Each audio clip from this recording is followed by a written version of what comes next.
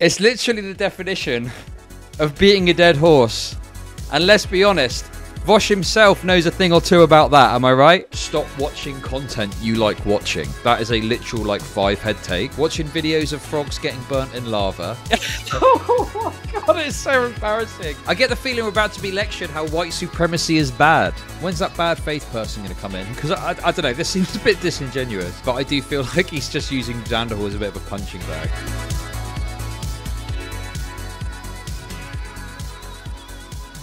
Yet another video.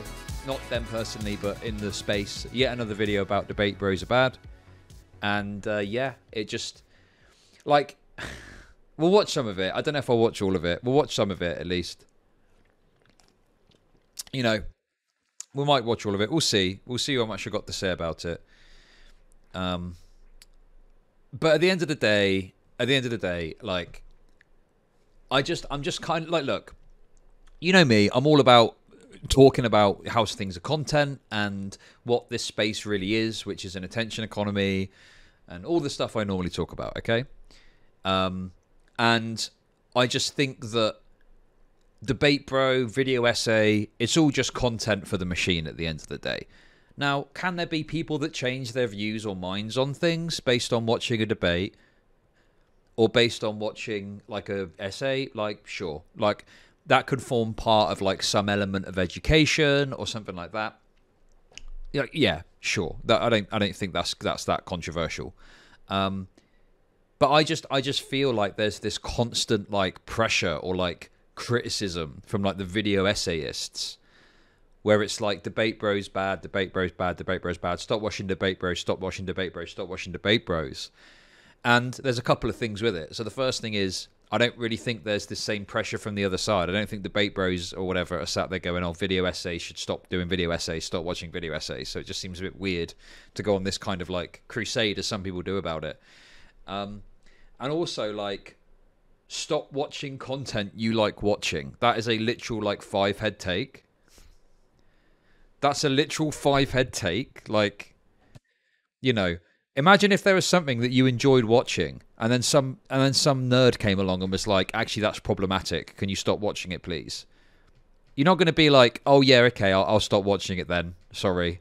You're going to be like, no, I like watching it. Like, no. Yeah, that thing you enjoy is bad. Stop immediately. And this is what I see. Like, the problem you've got is like there's something going on there clearly. There's something going on there clearly where people enjoy watching that type of content. They enjoy the contention. What it is, okay, listen, you want to know the truth? Why do people watch soap operas or reality TV? Why do people watch soap operas or reality TV? Like, because there's contention, because there's drama, because there's spice. Yeah? Basically, debate bro culture and Twitch cult drama is basically like Jersey Shore for young male Zoomers. On the whole, okay? Like, obviously there's women that watch it too and other people that watch it too. But I'm just saying, like, somehow the market has found a way to create content that appeals in the same way that Jersey Shore is like red meat to like some women. This is red meat to young male Zoomers on the whole, okay? Don't call me out like this. Listen. I'm one of the people that I'm talking about. I'm not a Zoomer, I'm a millennial, but I love it. I love all the drama and the spice. Okay? I like video essays too. You know, I poke a bit of fun at them sometimes when they're a bit pompous and stuff. But yeah, I watch like video essays. What was the last one I watched? No, this is going to be embarrassing. This is going to be very embarrassing, isn't it? What did I watch last? Oh, well, yeah, I watched most of Jay's video, probably about 50%, about React content. You know, for some reason I was watching Fern Gully clips. That's a bit random, but I don't know. It is what it is. Fern Gully for some reason. I've been watching some of Mr. Girl's video essays. Watching videos of frogs getting burnt in lava. Not sure where that came from. Oh, I know where that came from. I wanted to watch that video of the live frog. Something crossed my mind, and I was like, oh, what was that video about where a frog gets eaten? And I was watching it. I was like, oh, that's a bit weird. And then it came up with all these recommended videos, and it was like putting a frog in lava and stuff like that. So that was a bit strange. I think video essays are fine. Like, they can be interesting to watch. But, like, the stuff, like, people act like debate bro culture or whatever is somehow uniquely bad or stuff like that. But, like, you can have the same problems with other types of content too. It's so weird to me. Anyway, so Noah released this video, and obviously everyone kicked off and was like, oh, they've done a video about debate bros, da-da-da-da-da. So let's watch a bit of this and see what the deal is, and we'll go from there, okay? Noah Samsen's a fucking idiot. Noah, the coward Noah Samsen, who said that he liked me in a video and then later posted like a minute-long retraction in the following video. I have no problem with black creators getting really big. God, oh my God. I really hate these kind of like snarky memes. I'm so sick of them. I'm so done with them. Do you know what I mean? It's just a bit cringe, you know? We get it. We get the snark posting, okay? I've seen it before. However, FD signifier is a dumb fuck. What? Bro, what are you talking about, man? Hasan Piker is an idiot. Nobody learns anything new from Hasan. I don't believe that Hasan is capable of defending socialism as a concept. I don't think he understands it enough to defend it as a concept. Fuck you, FD signifier. By the way, Noah Samsen, massive Hasan simp. Massive Hasan simp. Massive Hasan simp, okay? Part of the Hasan Orbiter industrial complex, okay? He's got like a reference to him here, and he's like been like, oh, thank you for watching my video on stream, Hasan. Appreciate that. But he's got a link to one of his videos down here somewhere. Hasan on Debate Bros. Video sources, so that probably comes up at some point. Another thing as well I want to show you, okay? I see everything, okay? I see everything. You know that FD signifier person? Yeah? Who's made a video about bread too bad or whatever.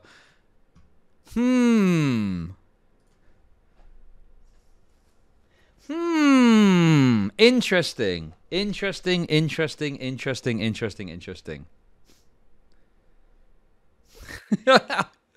They all want a bit of the old Hasan clout. They all want a bit of that Hasan clout. God, it's kind of sad. It's kind of sad, really. Anyway, it gets even more sad when you see this. It gets even more sad when you see this. This made me wince a bit from cringe. Okay? Look. So we've gone from, yo, Hasan, hit me up. Let's have a chat. To this. To this. Are you going to collab with FD Signifier? I think he wants to talk about Debate Bros, and I don't want to talk about Debate Bros. Ooh. If we're being honest. Ooh. And I don't want to watch Noah's video on Debate Bros because I don't care about Debate. And then he responded. Oh my God, it's so embarrassing. Yeah, he is. It's actually a relief. Oh my God, how cringe. How cringe. I'm adopting that energy going forward. Oh dear. Fuck you, FD signifier. Fuck you, Noah Samsen. Fuck you, Hasan Piker. Go fuck yourself. Don't be proud that you can't defend your ideas in a debate. Don't proudly exclaim to the online right and everybody watching that the left isn't and shouldn't defend their ideas. I'm sure that Noah Samsen will just end up putting out another video about how debate bros are awful. And with the bisexual lighting and everything like that.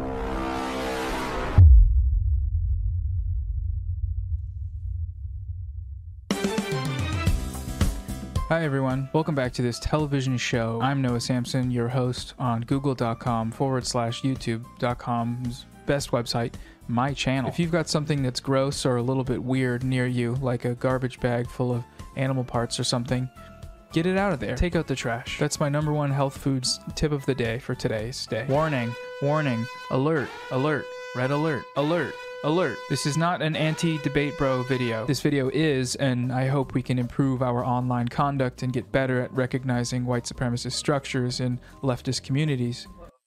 Okay. All right. Well, it's one of those. Yep.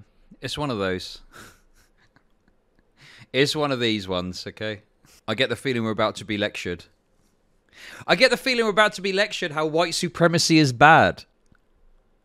Okay. Oh. I don't know. My eyes kind of glaze over on this. To be fair, he's not saying they're white supremacist. He's talking about, like, I guarantee you this is probably going to be one of those things where he makes some salient points about incentive structures and the way society is structured and stuff like that, but he just individualizes it and complains about, like, Vaush bad or some shit. I don't know.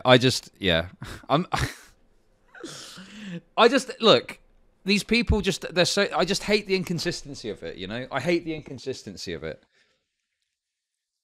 The fact that they're, like, so willing to call out. You know, it's like, look, Vaush at this stage is just like, it's easy meat for wokeoids. It's easy meat because he's got a very bad reputation. You know, he does do some stuff which is yikes or whatever. You know, it's like the definition of beating a dead horse. Oh my God, that literally just came to me out of nowhere. I didn't even make the connection until I started saying it. Wow, amazing. What a great meme. It's literally the definition of beating a dead horse. And let's be honest, Vaush himself knows a thing or two about that, am I right? There we go, folks. The memes are flowing. The memes are flowing already. Anyway, let's continue, okay? Video. Oh, no! Wait, we're back. No disconnect to Renio. We're back.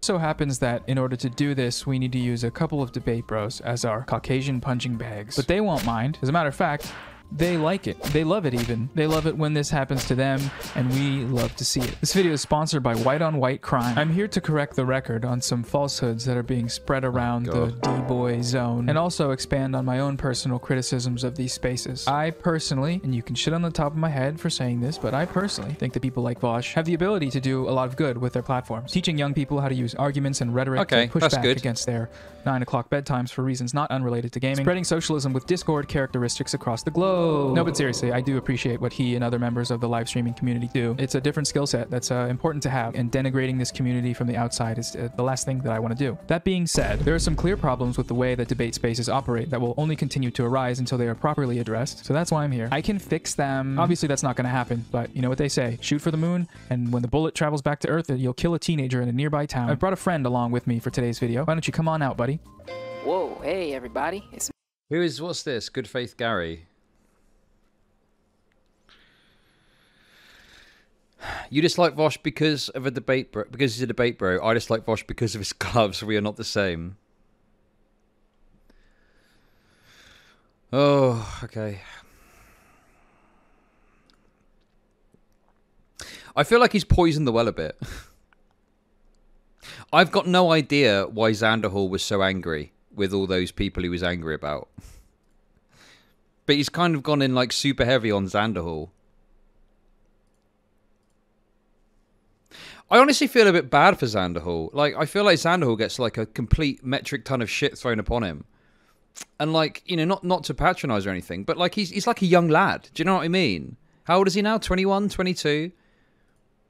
Like, and he gets so much shit from everyone. Like, I don't know, it just feels a bit wrong sometimes. Like, it feels like he gets so much shit from every angle.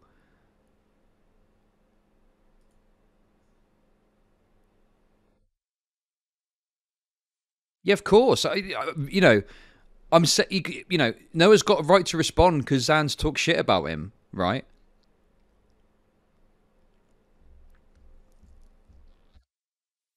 But I'm not saying that's a problem, but I'm just saying, like, Xandal gets a lot of attention. And I think some of it's a bit excessive. I think some of the things people say about him are extreme. I'm a Zan fan and I agree. He gets so much shit, and even if I think he went too far with his fuck you all Joker moments, he made some good points. I mean, listen, I'm sure Xanderhal... Listen, I've made some content with Xanderhal. I've watched Xanderhal for like a little while. And Xanderhal does have his Joker moments from time to time, okay? But I just, yeah, I think in terms of like what he does, the response is excessive. Right? That's the point I'm trying to make. You know, who thinks here that the response to Xanderhal is legitimate and fair based on his stuff? I don't know. It's been known to happen. Listen, Satanic Meatball, come on. You think everyone's a lib. I think everyone's a lib. Sometimes you just have to let the Joker out the cage. We're all functionally liberal, don't forget that. Well, listen, if you're not his target audience, that's fine. But, yeah, I think there's a difference between not enjoying his content and, like, people just endlessly shitting on him. It was really bad, like... And look, you know, he did some things which were stupid, like, no doubt about it. Like, he would, like, name search himself on Twitter and just randomly quote tweet people, which probably isn't conducive to, like, a good social media experience. But, yeah, he definitely got attacked from, like, a lot of different angles. So, yeah. Anyway, let's continue. It's me, Good Faith Gary. This is Good Faith Gary. Everyone say hello. Howdy, y'all. No, not you. I'm telling them to say hello to you. Oh, my bad. Wait, Gary, aren't you just Clippy from the Windows thing? I don't know who that is. I'm pretty sure you are. Like that animated Microsoft... My name's Gary, so it's on my birth certificate. Okay, well, I've brought Good Faith Gary in to help us out by stepping in if I ever start acting in what debate streamers might deem bad faith. I'm gonna be looking out for any uncharitable, straw man, poisoning of the well style situations. Hopefully this will help keep the dialogue open, because honestly I don't trust myself enough to not be a dick to viewers of debate streamers, even though I used to be one of them. Yeah, you've been on leftist Twitter for a little too long, huh? Right. I'm Good Faith Gary. What's this? What's going on in chat? I noticed someone talk about full time.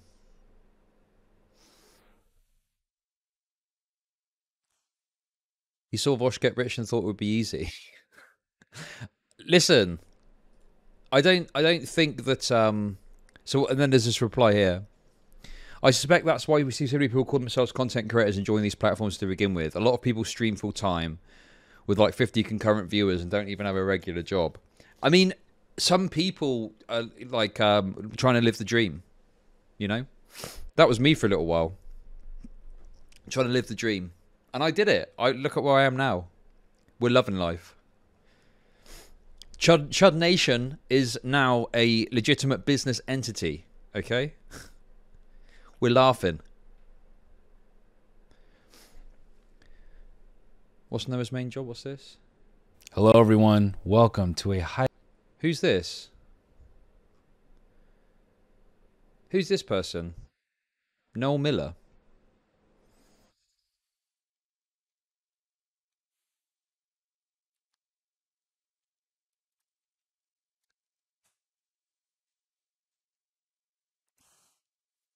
Are most people on Twitch streaming to less than 10 people? There's a lot of people. Listen, Normie Talk content guy. There's a lot of people out there who are you know, trying to make the dream happen.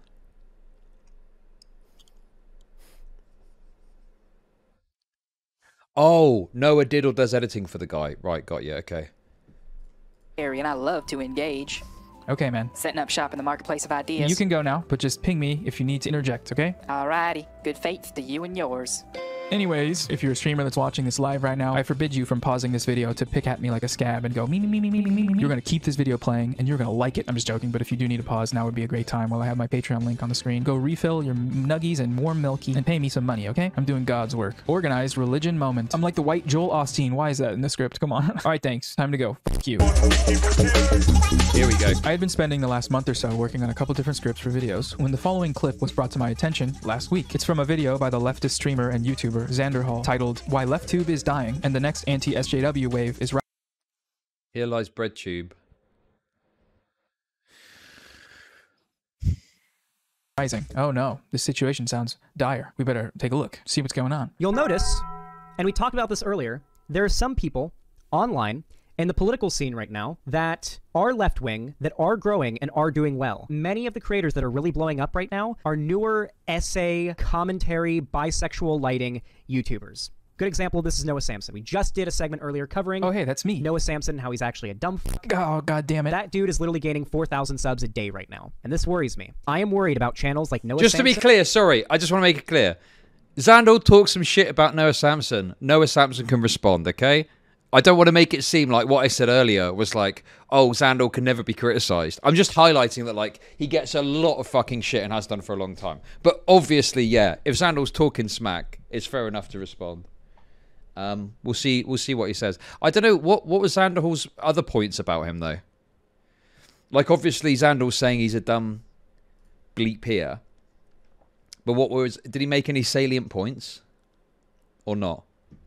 And people like Hasan blowing up on YouTube because they're stupid and they can't defend their positions. Now here's where I paused the video and thought, Tom Hardy gif from Mad Max Fury Road.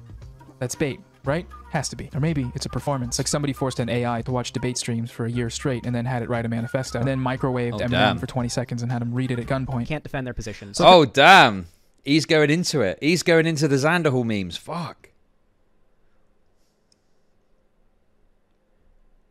Kept watching the video because, you know, I support small gamers, and that's when I saw this. Xanderhal responds to a message in the chat that mentions several popular black leftist creators by name, some of whom are relatively new to YouTube. Try giving more examples, lol. Progressive/leftist channels by black creators have been getting really big this past year, for example. I'm so glad you brought this up! I'm so glad you brought this up, because some of the examples you list here, I know these people, and they're exactly the problem I'm talking about. These people... Sorry, what was... I have no problem with black creators getting really big. However, let me check something really quick.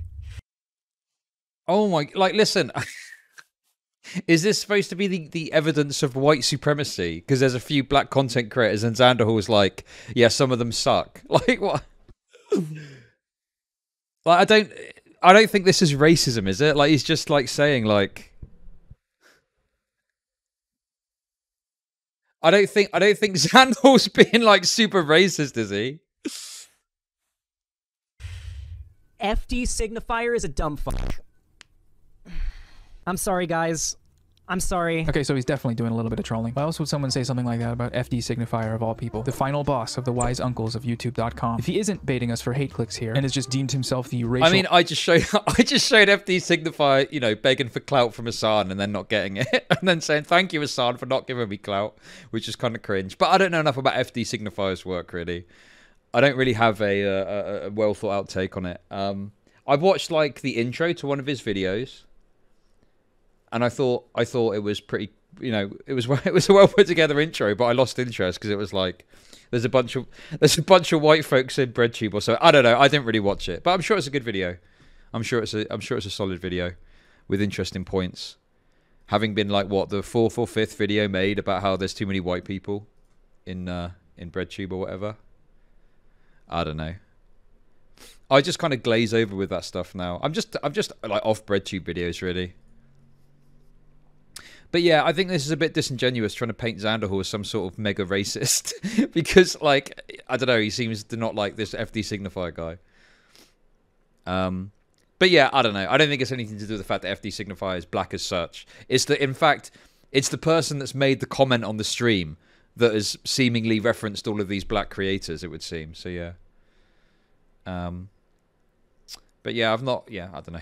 That's my take, I guess. Allowed to make left-wing YouTube content, and that's not much better, is it? Nope. Oh, I'm fine with black people coming onto LeftTube, but I have some conditions. Seems pretty weird. Earlier in this stream, he goes over how his channel is well, dying. It's a pretty unfortunate segment, but I assumed at this point him lashing out here had something to do with that. But eventually, he gets to a claim of sorts. He's going to be on the screen for a little while, so just a heads up if a radiation sickness warning shows up on your HUD. Just then you might not notice, but you paused on him saying, I don't think he's a racial arbiter of left-wing content. Yeah, this seems a bit when's that bad faith person going to come in? Because I don't know, this seems a bit disingenuous. Yeah, exactly. I just said, yeah, where's that fucking stupid paperclip gone? I thought the point was you're going to come in when you're being bad faith. Where's Gary gone? Like, you're literally just painting Xander as some sort of, like, racist dude who wants to stop black people from getting into the space. You should probably pause the video and go take a shower. FD signifier is a dumb fuck. I was iffy on him for a while. He's been shit-talking the debate bro thing for a while now. He's also gone on Twitter and said some dumb fuck shit about, like, BreadTube debate bros and stuff like that. Here's the thing. People like FD signifier, Noah Samsen, these all have one thing in common. They hate and non-stop shit-talk debate bros. Don't just shit-talk the concept of being a debate bro and claim that debate bros are all toxic assholes who make the left worse. You're starting to see that rhetoric get really popular. I mean, yeah, I don't like burping on stream, but I don't know. This is just like the kind of snarky kind of like look, I think it's okay for Noah Samsen to like talk a bit of shit. To talk a bit of shit back to Xanderhal. Xanderhal was calling him a dumb fuck, but like he's kind of gone nuclear and he's trying to make out like he's some sort of mega racist dude or something. Like, Jesus. among the left right now. You guys notice how everyone I meet and interact with in my life ends up calling me an asshole? It's so weird. That rhetoric is getting really popular right now. Whoever's doing that, we gotta stop. Noah. Okay, sorry. Here, let's let him finish making his point. Do you think that the left online would do better with people like Hasan and Noah Samsen and FD Signifier being the largest figures on it? The types of people who say debate is bad, who literally say debating is bad, people who literally as a concept are against debate and defending your ideas, and they publicly say so. Do you think that this is what we want representing the left? Okay, so Xanderhal says that Hasan, Feek, and I are, as a concept, against debate and defending our ideas, and goes on to conclude that this will inevitably end in a weakening of the online left because... I'm starting to see the online left turn into what it was back during the Gamergate era. One of the biggest common talking points. I think I've got quite a different perspective than Xanderhal on this stuff because I think Xanderhal really values what content can do for like the left, and I'm very cynical about that. You know, I definitely see it more as a kind of content thing. But like Xanderhal seems to really believe in the idea that this content is doing something more than just being content, or maybe changing a few minds or something like that. So yeah. I don't know. I don't, but you know, maybe I'm a bit too cynical. Maybe I could be moved on it a little bit. Like this stuff with Dr. K definitely meant more to me than just content, but then I still view it as content and I call it just content. And someone even commented on one of the videos and was like, "Hey, I know you just say it's just content, but you know, this seems like it means something a bit more to you than that or something." But yeah, I don't know. He's very passionate, yeah. And I think even if I maybe disagree with like some of his perspectives, I you know, do like the passion that he's got. I don't know. I think Xanderhal's got like a big career ahead of him in content creation. You know, I wish I would done content when I was in like my early 20s. Although if I was, I'd probably have been cringe, and it wasn't really possible because YouTube had only really just started and whatnot.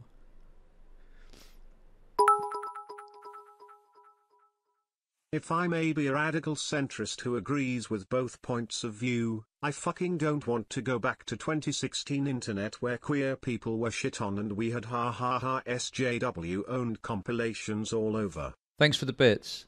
And I think, okay, so yeah, I think that there's some sort of point in that, right? Where, like, think about 2016, right? Think about 2016. And you had like, okay, you had, what was it? What am I trying to say? You had, people were like, oh, the left won't debate us. And it was true. Like, there weren't many people on the left that were willing to come and debate. And in fact, it was funny, because when, like, Christy Winters debated Sargon of Akkad, even though Christy Winters is, like, some form of lib or whatever, like, she absolutely blew Sargon the fuck out. It was incredible, in all honesty. But anyway, like, generally speaking, there was this kind of vibe that the left didn't want to debate and so on.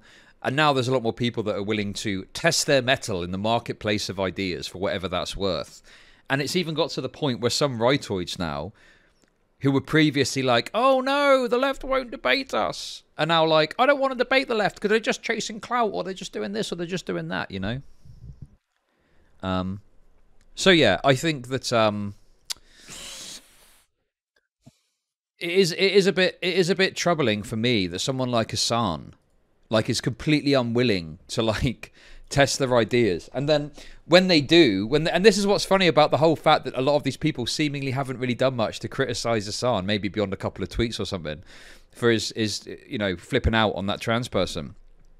But it's funny because that came about because Hasan was very poorly able to represent his position on trans issues when he was speaking to that. It was a Christian Walker.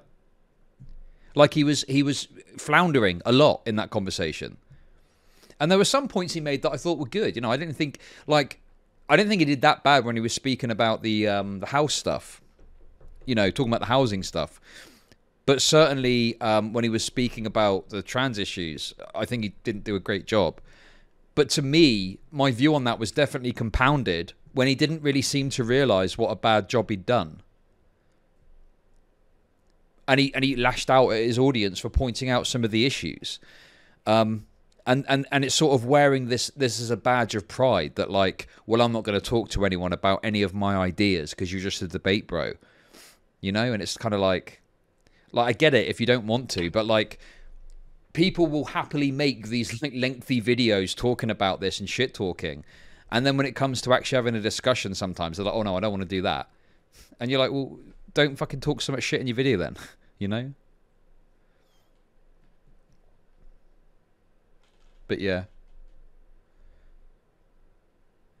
Honestly, it is kind of disappointing that like Hasan, who's the biggest streamer, it seems completely unwilling to really have a meaningful discussion with someone because Destiny owned him a few years ago over a debate about the N-word. But that's what it reads as to me. I think it's a lot of cope from Hasan. You know. Stay mad. Who's mad? I'm not mad. I'm chill. It's not me that isn't afraid to speak to someone about my ideas.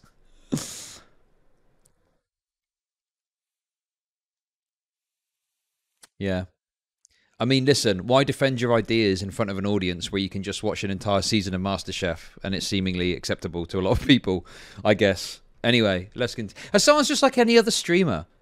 Hasan's just like any other streamer. He's like, and I've said this in my last video, he's like any other streamer now, and that's fine. I don't really care. But he's got to cut the shit with this presentation of like, you know, in any way that he is doing anything more than just streaming and just making content and stuff. But yeah. From the right during this era was the left was too afraid to debate and defend their positions. That's why Jordan Peterson and Ben Shapiro blew up so much. It's because they debated. And they didn't debate well, and they weren't telling the truth. Oh my God. Listen. I can't. I've got to poke a bit of fun here, okay? Do you remember that meme of like Xanderhal? And it was like different segments of the left. And it was like tankies and woke skulls. Has anyone got a picture of that? That's a classic meme. What is all this? Edgy CSGO videos, anti-feminism, LGBT awareness, anti-Biden sentiment, the left is unstable. Maybe I'm missing something, but this whole thing seems like a nothing but like an online content creator spat. I mean, what were you expecting it had been? This is just drama, basically. This is what it boils down to. I don't know what you're expecting from this. It's not going to... Yeah. If you're coming into this expecting anything other than drama. This entire video is literally the NC Cope stream in video essay form. They just debated. Just the fact they were willing to debate gave them more credibility than the left, because nobody on the left wanted to debate. Yes, famously credible intellectuals Jordan Peterson and Ben Shapiro. You must be biological boy to be a boy scout. You have to be a boy to be a boy scout. While you're putting your finger in the little hole. Rubber. So where is Zanman getting this impression about? I mean, listen, it's easy to kind of snarkily dismiss people like Ben Shapiro and Jordan Peterson, but like, I mean, you can just play a clip of them saying some stupid shit and act like no one takes them seriously, but like a lot of people do. They're huge figures with massive followings. Like, what is this fucking... Oh, they said something stupid once. Like, come on, that's a bit fucking silly, isn't it? Do you not see like the influence they have? It's easy to pick out a clip of anyone saying something dumb. Jesus, that's a bit unfortunate.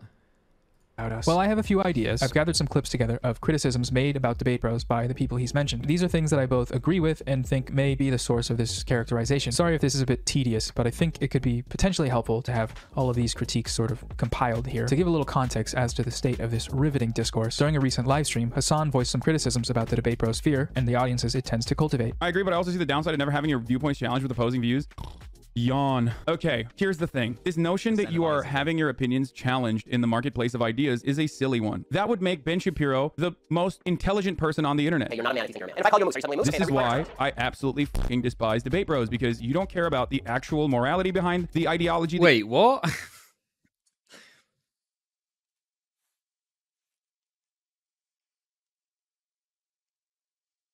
This is what I mean about the Hasan simping. This is just Hasan agrees with me, so I'm putting it in. Like, Hasan is like... Like, it's funny. Like, have we missed the point at which there's like a valid critique of him engage? Like, if he truly believes all of this, why is he having this Christian Walker guy round and having a debate about trans issues when he clearly doesn't have the ability to push back on the points or whatever? Like, what? This is madness. This is just Hasan simping. This is just Hasan simping. Like, I don't know. I just lose a bit of respect when people are like so desperate to simp for Hasan when there's like completely salient critiques you can make of him. I don't know.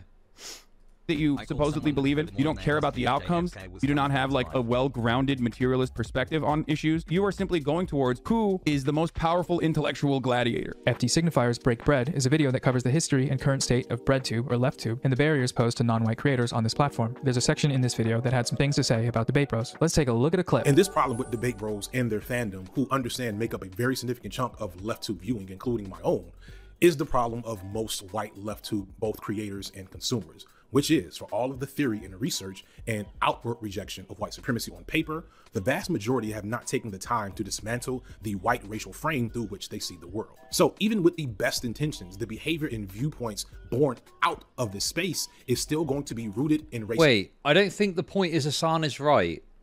Seems like more of a description of the debate bro debate. Oh, come on. Hokies alum, you're being super generous there. Clearly, this Noah guy likes Hasan. He's expressed, you know, gratitude at Hasan playing his videos on stream. And that's fine. I just find it a bit weird that, like, I don't know, maybe I missed a video or maybe I missed a tweet. But it seems like he had nothing to say about this really bad debate that he did with this Christian Walker guy. So it's like he's on Hasan saying debating stupid, but then he's happy to debate poorly some random conservative dude from TikTok. And then also he's not seemingly called out his response to chat after they criticised him for it. Maybe he's not aware, if we want to be super generous, but yeah, it just feels you know, it just feels like a bit clout beggy. I don't know. I don't like it. His frameworks unless the concept of whiteness is addressed. Essentially, if you read Marx and Trotsky and Gramsci and What You Want to Do Ski and whomever else, but not Du Bois, Fanon, Hooks, Crenshaw, etc., you might be a leftist white supremacist. And thus... Oh my god, that's so cringe. That is so fucking cringe. I mean, who did he reference there? Intentions, the behavior and viewpoints born out of this space is still going to be rooted in racist frameworks unless the concept of whiteness is addressed. Essentially, if you read Marx and Trotsky and Gramsci and What You Want to Do Ski and... Wait, Gramsci's Italian. Gramsci's a person of colour. What are we doing? Come on now. You really going to tell me that Gramsci's a white dude? Get out of here.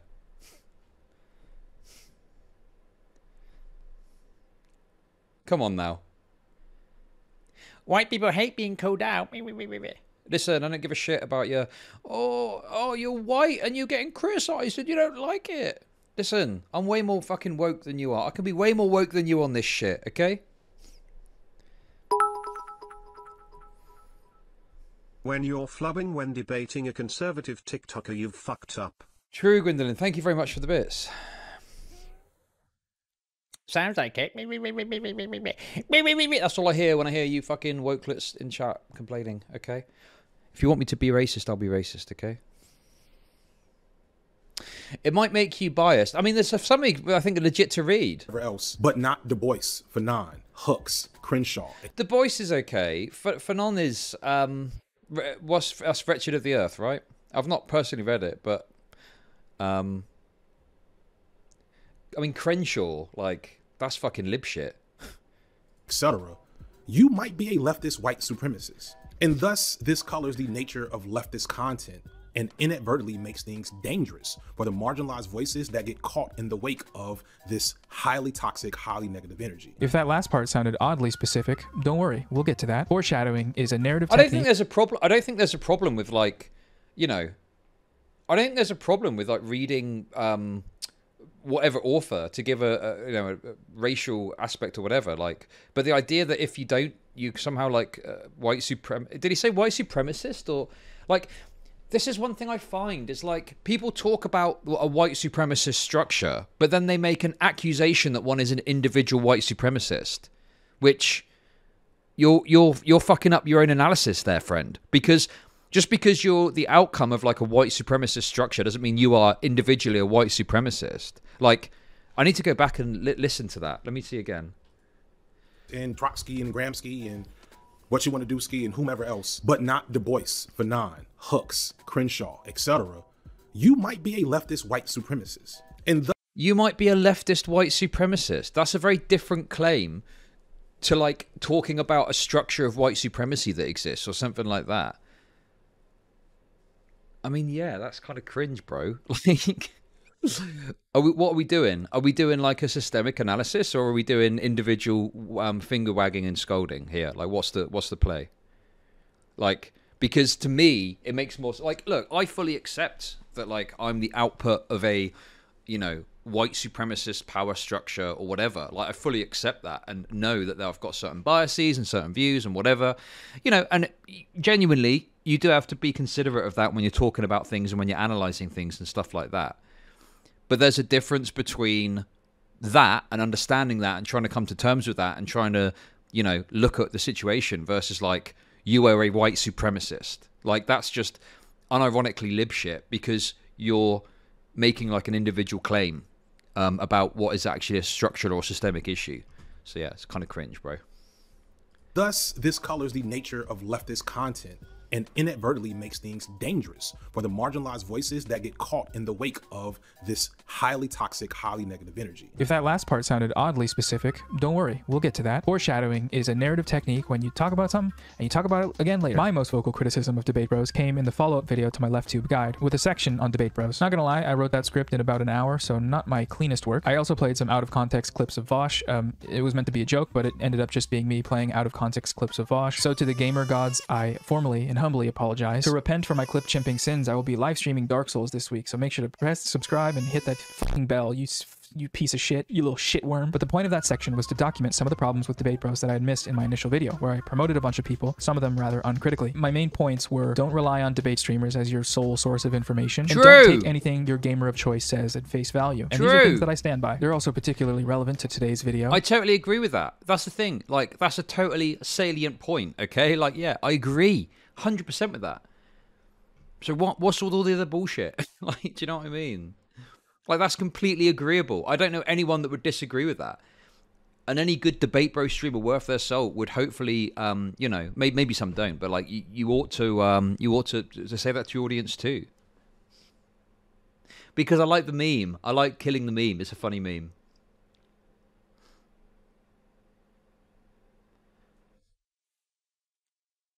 But yeah. Saliency achieved. I think somebody missed the point of what Fig's trying to do. What, FD signifier? I mean, look, I get it, right? I you know, as I say, I recognize, you know,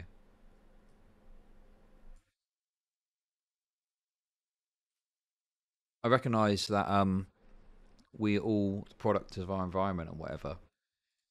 I don't know.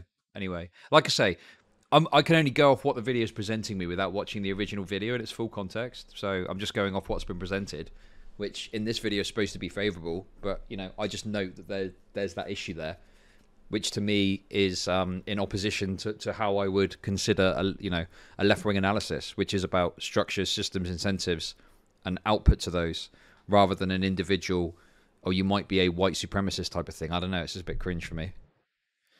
Now, when Xanderhal takes what we've said here and elevates it to the claim that we are against debate as a concept, well, this is just not true. I'm going to play some clips that refute this point now. Again, incredibly tedious, I apologize, but potentially helpful for context and also to prove that we are coming in good faith when we criticize Debate Bros. Pandering to the good faith gaze, if you will. Here is Hasan from that same segment of his stream where he acknowledges the utility of debate. I'm not saying that, like, there is no value to responding or learning and recognizing the talking points that right-wingers engage in. Of course there is. People, especially right-wingers in general, love to arm themselves with the same talking points that they're disseminating out of think tanks. Unless you're talking to like a total dumbass right-winger, you're gonna hear some fucking takes that you will hear from Ben Shapiro verbatim. So there is value to learning what those talking points are and understanding why they're fucking stupid. Here is Feek opening the Debate Bro section in Break Bread with some concessions. And to be fair, if I had it in me to watch the 3 and 4 hour streams of these guys talking and playing video games, I doubt I would have anything negative to say about 95% of what they do on stream. And I understand that when you're talking for that long, you're liable to say some things that maybe you wish you hadn't have said. I don't individually think that these are bad people or even that they need to be ousted from the left.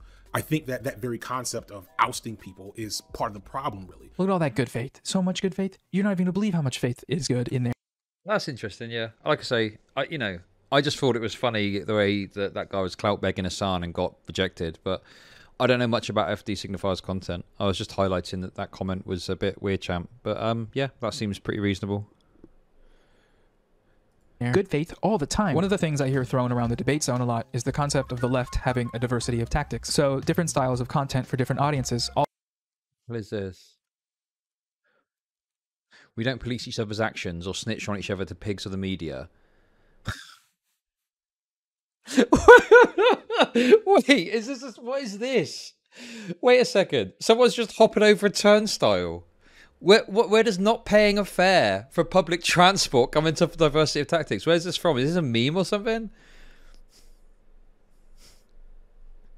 I got on the bus without paying and told the driver he's a wanker. That's praxis, baby. What is this? And someone's got a dustbin? I don't know. What's with the donut? What is there a donut? I don't know. A bike clock? I think I know what that's supposed to represent. I don't know. This is a bit cringe, but it's only a short thing, I guess. All with the intent of spreading leftism as far and wide as possible. And on a macro lens, the better we are at making this content, the more views it gets, and the wider audiences are cultivated, the better off we will be, because this will mean less people gravitating towards right-wing content and more people learning about socialism. And that all sounds good to me. No notes. I'm so proud of you. Thanks. Okay, well, one note. Is what we do on here an actual political force, or is it entertainment? If so, how can that be? It's entertainment! Listen, I've been talking about this forever. It's entertainment. It's not a political force. You're fooling yourself if you think that this is anything more than entertainment with some maybe side benefits. Like maybe some people learn a thing or two, etc. Online is not a meaningful political force, okay? The sooner people come to terms with that, the better off we'll all be. Because then if you are interested in doing like a political thing, okay, then you can do whatever's needed to do that, right? So yeah, I think that I mean, I highlighted that earlier. That's kind of where I'm a bit more cynical than Xanderhal is. And if Noah recognizes that this is all about entertainment, then fair play to him. That's a point in his favor. But we'll see what he says. Be quantified. If not, just how much are we overvaluing our utility to society beyond carving out a new consumer demographic of leftist content? If the style of leftism I want to promote is different than your style, and it's a style that you don't like, is this going to be an issue? Are you going to use your large platform to strike me down? Noah, your vague post. Okay. I actually think Noah's got quite a good analysis there, and I do agree with that. I agree that, you know, people overvalue or overstate the value of the content they create. And for me, I think that it's better just to be a bit more honest and upfront about the fact that it is just really primarily entertainment. And there could be secondary goods that come of that. But it is entertainment at the end of the day. You know, you've got to feed the algorithm what is going to get you the views, basically.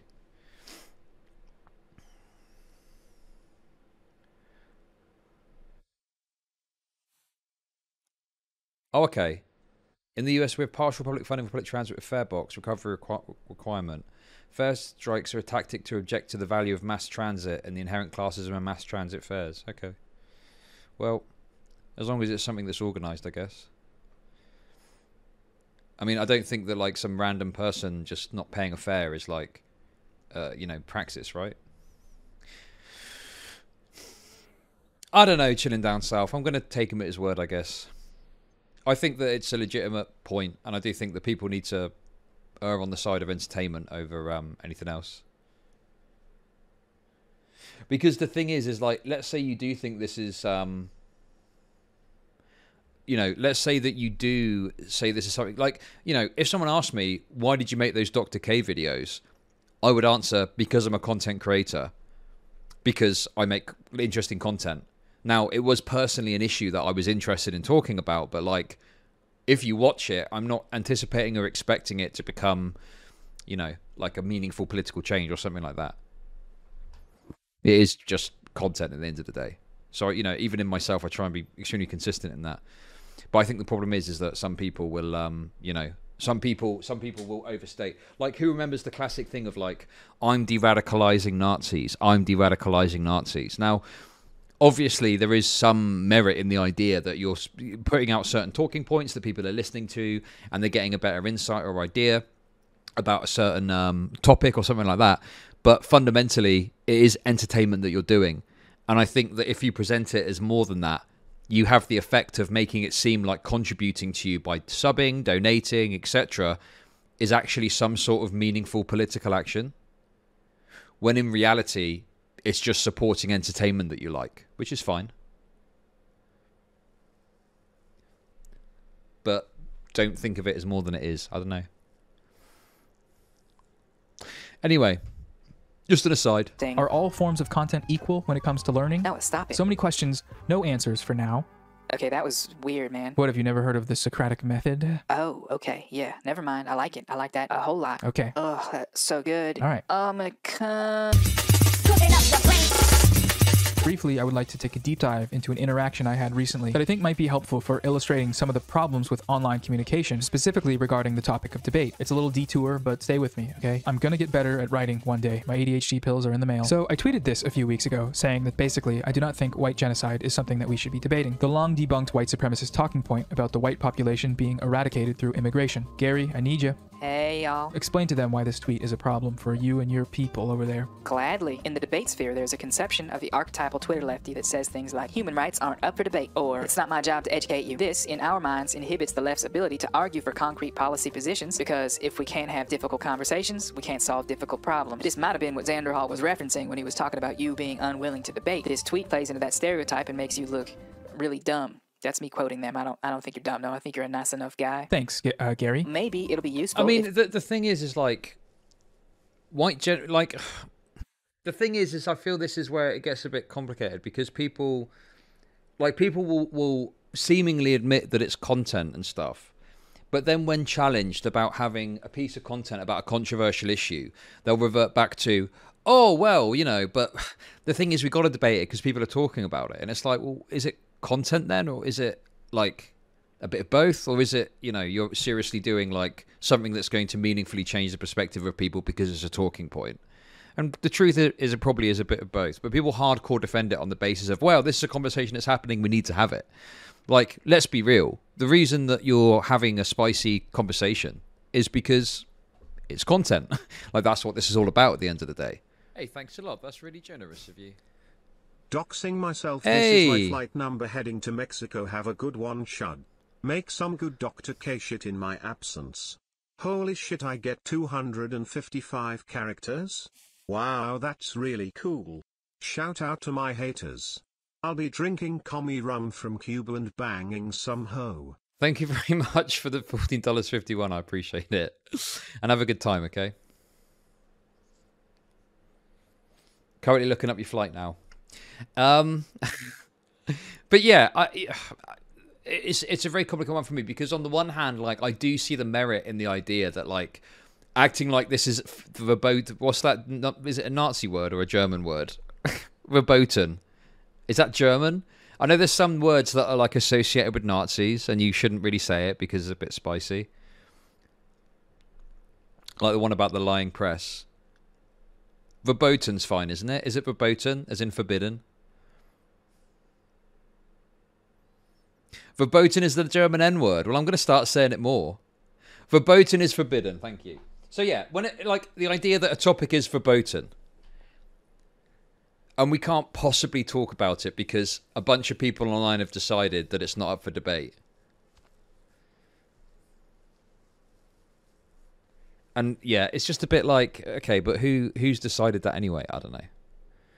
if you just clarify what you meant here. Sure, Gary. Sounds good. As long as racist and fascist and other bad ideas exist, they should be challenged. Whether that's through debate, essays, one-on-one communication, iMessage, Tinder, Hinge, writing it on the ground in the woods, whatever. Someone pointed out the fact that Tucker Carlson goes on his show every night and uses white genocide rhetoric for hours on end in front of millions of people. That's a good point. It's not like it's not happening. As much as I'd love to be able to say white genocide doesn't exist and be done with it, because it doesn't, I recognize that for other people in different areas of the political spectrum, it's not that simple, especially in the general American population. We still got a lot of work to do getting them caught up. Here's the original image that led me to tweeting this. This image. What was this? Destiny was debating someone. Was it on Politically Provoked? I can't even remember. Content moves so quickly, doesn't it? To me is what sociologists might call sussy-wussy. Two white dudes on a live stream titled Debating White Genocide. Racism, is it really that bad? Noah, I can understand why this looks problematic to you, but the Kill thing stream is, is those it, dudes yeah. are actually providing arguments against it. Right. And that's good, right? Yeah. Somebody's got to do it. I suppose that's true. However, my disdain for the idea of still having to debate things like white genocide comes from somewhere. Mainly, it comes from the part of me that feels like the real-world significance of de-radicalization by YouTube content has a tendency to be overstated online. Or to put it another way, converting to leftism by consuming debate content can come with certain side effects. Wait. Hang on, no, I don't...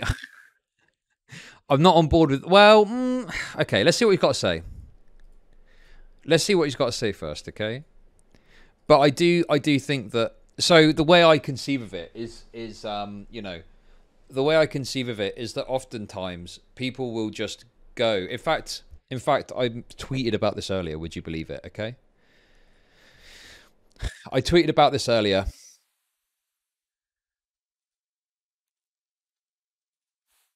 And then everyone was memeing in the replies.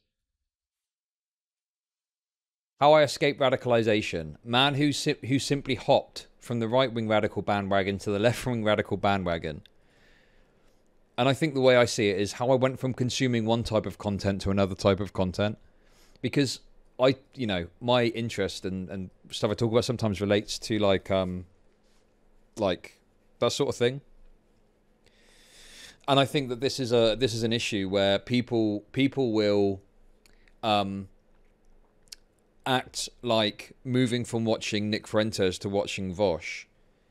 Like, don't get me wrong, I'd rather someone is consuming content which is less egregious or whatever, but like, you are just consuming another kind of content. Like, how substantively have, you know, like if you're in your bedroom watching one type of content on one day and then a couple of weeks later you're watching another type of content, what has meaningfully changed politically in the world? You know, what impact has been had on the world?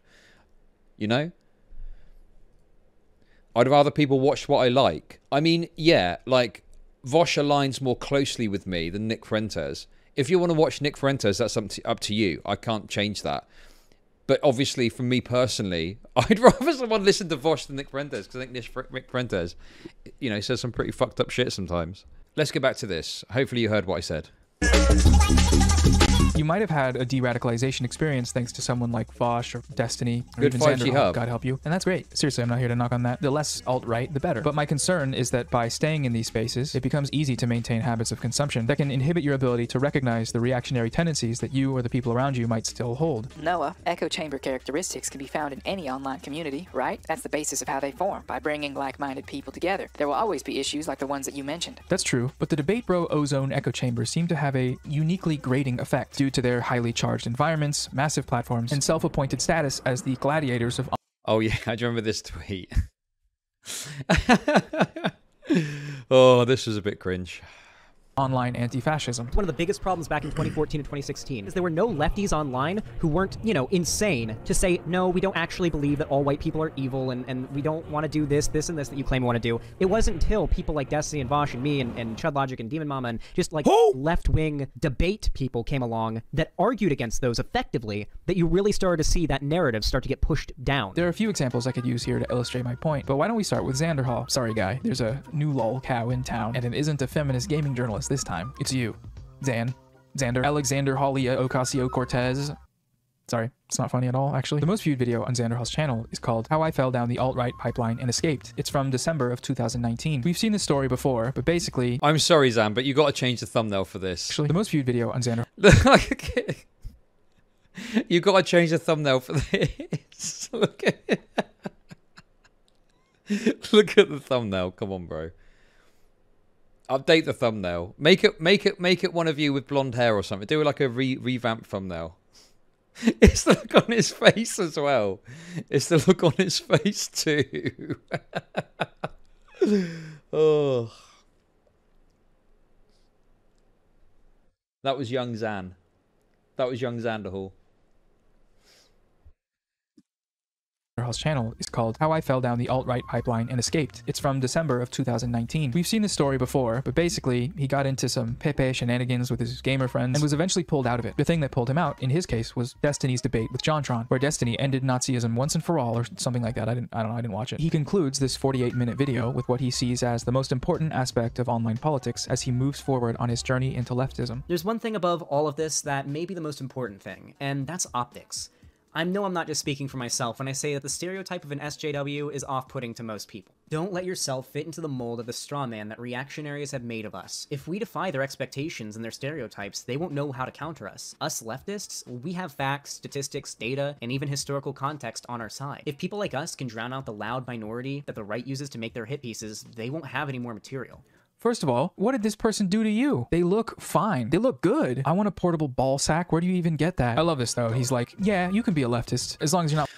I hate that meme where it's like someone throws up someone that's supposed to be cringe and it's like, oh, they look cool actually. It's like, come on, please, I'm begging you. Like, they look cringe. They're supposed to be cringe. Don't defend the cringe version of the SGW, okay? But look.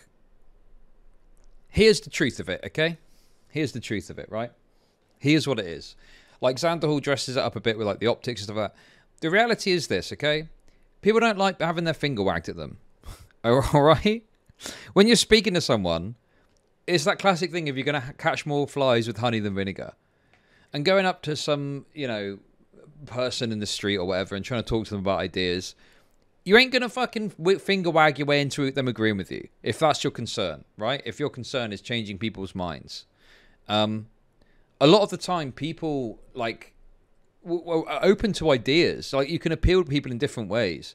Like, for example, you know, you can talk about live and let live or whatever, right? There's different ways you can approach it. But the idea of finger wagging your way to get someone to believe, to agree with you is just kind of silly.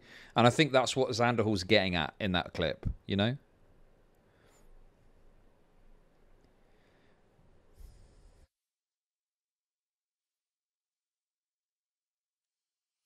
And, yeah, like, look, listen, I don't really care about, like, being called a racial slur for a white person or whatever bullshit, right? It doesn't bother me. I think, though, that, like, people just need to be a bit more chill with some of those memes as well. It's just unnecessary, like, racial animus that is just unnecessary. And obviously, you know, I have to preface this because otherwise people make silly comments. Yes, obviously, if you're racist against black people, that is bad and you shouldn't do that, okay? Obviously, that's my belief, right? And by the same token, if you've, and I know people don't like it being called a certain thing, so don't worry, I won't. But if you've got an animus against someone on the basis of the race that they are, and you try and say that in a way that is like, jokey or whatever, but really deep down you've got those feelings like, yeah, that sucks, don't do that, right? Like, you know, be excellent to each other, I think is a good way to look at it. And I think the problem people make is that they think that stuff that they say which is going to appeal to primarily people that already agree with them. Yeah, like the stuff about the boy discourse is a great example of that, right? Now, fortunately, much of this stuff happens online, so it doesn't really mean that much in the real world anyway. But, like, I cannot think of a single person that you're going to get on board to your political ideas by talking to them about not using the word boy with an I in a self-referential way because it's somehow a race thing. And that's a black-only term. Like, yeah. Be humble. Be humble about the fact, you know, it's there for the grace of God go I, right? You are the product of your circumstances, just like anyone else is, and you're not smarter or cleverer or better than anyone else just because you happen to have reached a position in your life where you have got like the right social ideas about stuff or whatever, right? Like, you know, be humble and appreciate that there's people out there who aren't quite as far along as you, and be don't be so fucking an ass about it. Like, this to me is the flavor of what we're talking about here, right? You can call it optics if you want, and people get turned off by that. People don't like the idea of optics or whatever. But yeah, like, if your concern is genuinely reaching people that don't already agree with you, you're probably going to have to eat a bit of humble pie and meet someone where they are. But yeah, drop the smug sense of superiority. And again, a lot of this is just content, so what does it really matter? But it depends what your true motives and goals are, If you really are interested in changing minds, then you're probably going to have to make some concessions on the way that you talk about things or discuss things in order to facilitate that outcome. Big words! Not one of those filthy fucking degenerate SJWs, because they make us look very bad. I know this because right-wingers told me so, but let's cut him some slack. That was 2 years ago. He's probably grown up and become a big boy now. Let's see what he's up to. One of the biggest common talking points from the right during this era was the left was too afraid to debate and defend their positions. Nobody on the left wanted to debate. The left at the time were high and mighty, BuzzFeed videos, feminist, like, video essay content, woke scoldy, high and mighty, preachy, non-funny, non-edgy, milquetoast, fucking not whitewashed, fucking sugar sweet, fucking condescending left-wing content made by, well, trans people with pink hair, okay, and blue hair, which obviously isn't a problem in and of itself, but it does kind of make the left, it makes right-wingers, makes them mad. Oh, I feel like I've heard this somewhere before. This hyperfixation on optics is indicative of a framework of political... Now look, I'll say that was an unnecessary thing for Xanderhal to say, okay? I'll throw it in there. I think that it's unnecessary. Like, the trans thing is irrelevant, right? But it's like, so we're going to focus hyper in on that. I mean, look, maybe I'm making an idiot of myself here. Has he said anything about what Hasan did after he got criticised over the debate with Christian Walker? Does he just not know about it? Like, if you're going to be critical of Xanderhal for that line, which is, fair enough, I'd expect you to be a bit more critical about fucking Hasan and what he said to that person that he kicked out of his chat. But I don't know. It seems like maybe it's only worth being outraged if it's someone you can dunk on, and it doesn't matter if they don't like you. So it's just funny hyper focusing on that, which I admit is a kind of shitty thing to throw in there, okay?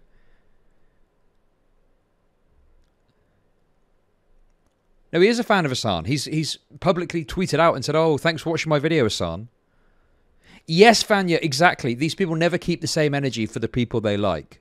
That's exactly my point. And I do think that, Xanderhal could have expressed that in a better way, for sure. Like, it's so unnecessary to talk about the trans thing. But, like, at the end of the day, like, I think there is some validity in the point that he's proposing. Even if it is purely, no, why won't he shit on Hasan? Listen, born sinning Yonko. Listen, I appreciate that you, have got brainworms from your Simpery, but it's a valid point. It's a salient point. But yeah. To be fair, that's true for Chuddy as well. How so? Who have I not called out that I should have called out or spoken about?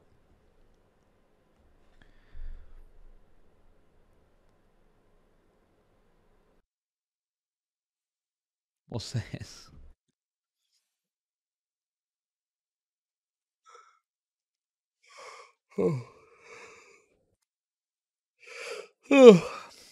Thought that views the world through a lens of what the right will think of us and a little more, and that's what I take issue with. Basing your politics on practicality is a good thing, but when the crux of your argument rests upon dictating... Wait a second. No. Wait. Yeah, listen, whatever your name is.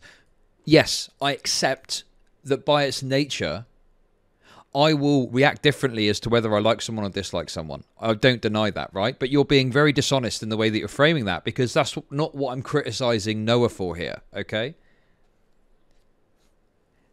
If Noah was critical of Hasan, but maybe was softer because he likes him, like, at least he's criticized it, that's fine. But the fact that, to my knowledge, he hasn't made any content or any discussion or any discourse. Maybe there's a tweet someone could link me, which I'll happily look at. Maybe there's something like that. But to my knowledge, maybe he just doesn't know. But he hasn't made any content critical of that. And I appreciate you can't know everything all of the time, but it's just kind of surprising to me that, like, we're going heavy into it on Xanderhal.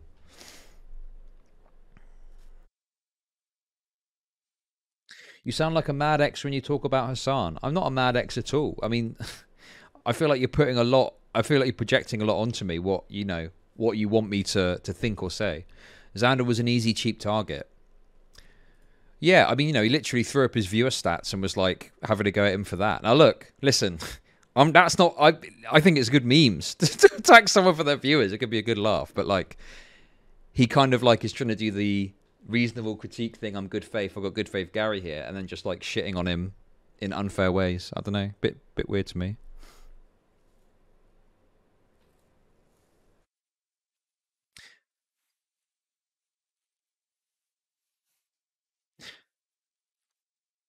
But okay, listen, if you can't see my point, which is that he seems super critical of, like, Xanderhal making, you know, a potentially kind of transphobic-esque comment. I don't know if I call it transphobic as such, but I can see how someone would look at it and go, that's transphobic, whatever, right? But he's willing to, he's going in so heavy on Xanderhal for that by, you know, focusing on it. And this is the other thing these people do as well, which really annoys me, right? Is sometimes they won't even, like, specifically criticize what's being said. They'll just play it and be like, huh. It's like, almost like, look at that. That's bad, isn't it? You know? I mean, if it was just someone, like, calling someone the N-word, like, I'd be like, okay, yeah, fair enough. You've made your point. That's pretty obvious what that is. But when it's just a generic sort of comment like that.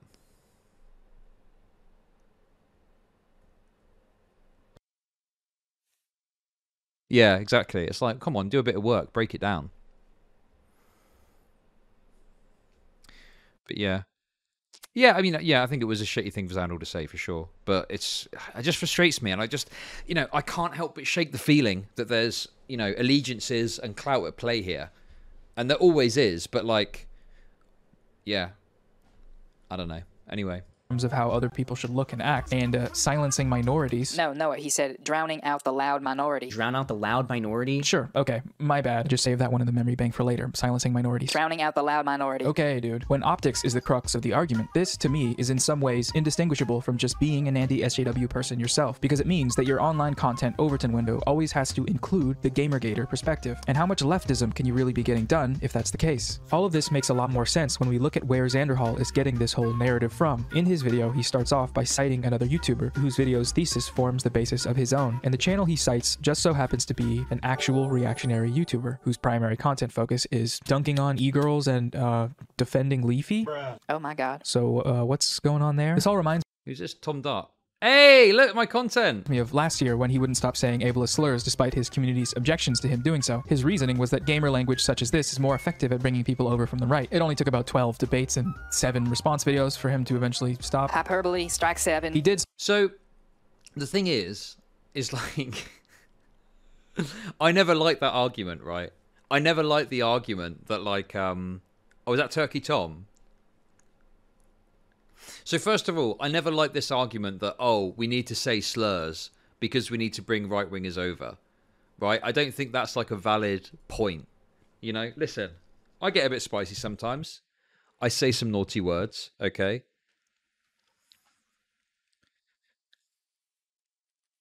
Chud is a slur. I mean, it's like a political slur. I mean, come on, let's not be silly now. But I don't like this argument of, oh, we have to say slurs to bring people over to our side. I don't think that's necessary.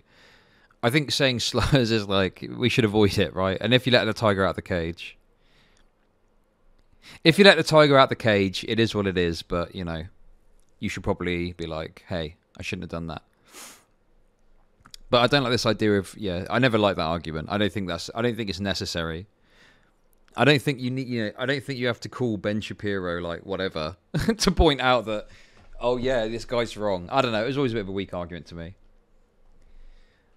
Say it if you want to, but say it with your chest and own it, okay? That's my perspective.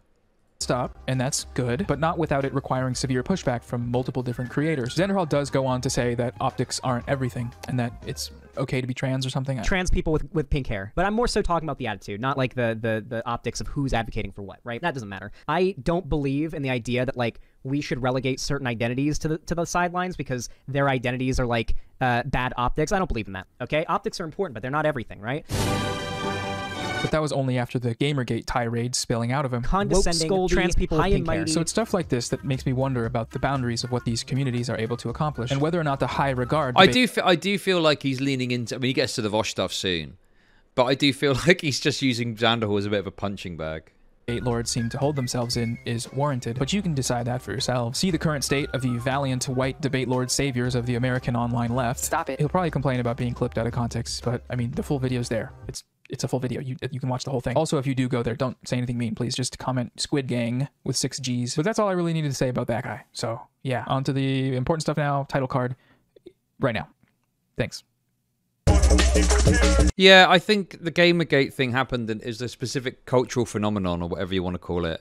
Yeah, I do like, you know, I don't agree with like Xanderhal on his perspective with the Gamergate and the return of this. I think he's got some points that are worth making in terms of like, you know, some of his ideas around. Like, what it boils down to me is it's just kind of saying, like, you know, hey, let's not be, like, super weird with people. Let's approach people where they are and meet them where they are and not scold people and talk down to people. Let's remember the moral luck aspect of our beliefs, etc., right? That stuff I think is good. But, yeah, the Gamergate, return of Gamergate stuff, yeah, I don't know. Is this it? True. Are you kidding me? No way. People never believe women. Are you serious? Do you really think that... Nobody believes women. You know, there was a whole thing in Tulsa when they believed a white woman. Get fucked! What? Tulsa? What? In Tulsa. Get fucking wrecked, bitch! I don't know what you're referring to. There was a famous incident where... That is so good. The fact that you can't hear the game music either. So it's just... You could listen. You could play that without the video. Look, listen to this one more time. No way. People never believe women. Are you serious? Do you really think that... Nobody believes women. You know, there was a whole thing in Tulsa when they believed a white woman. Get fucked! What? You Tulsa? don't even know. What? There's no game fucking sound. wrecked, bitch. There's no fucking game sound. There's no game sound. You can't hear it. Anyway, here we go. We're moving on from Xanderhal. We're getting into the Vaush memes. Let's go. So now we've dealt with that sort of silly stuff. I want to move on to a more serious example of where I feel that these spaces are causing harm within the... Now I want to move on from the silly stuff. Like, Noah's just using Xanderhal as an easy target punching bag for sure. There's like no doubt about it.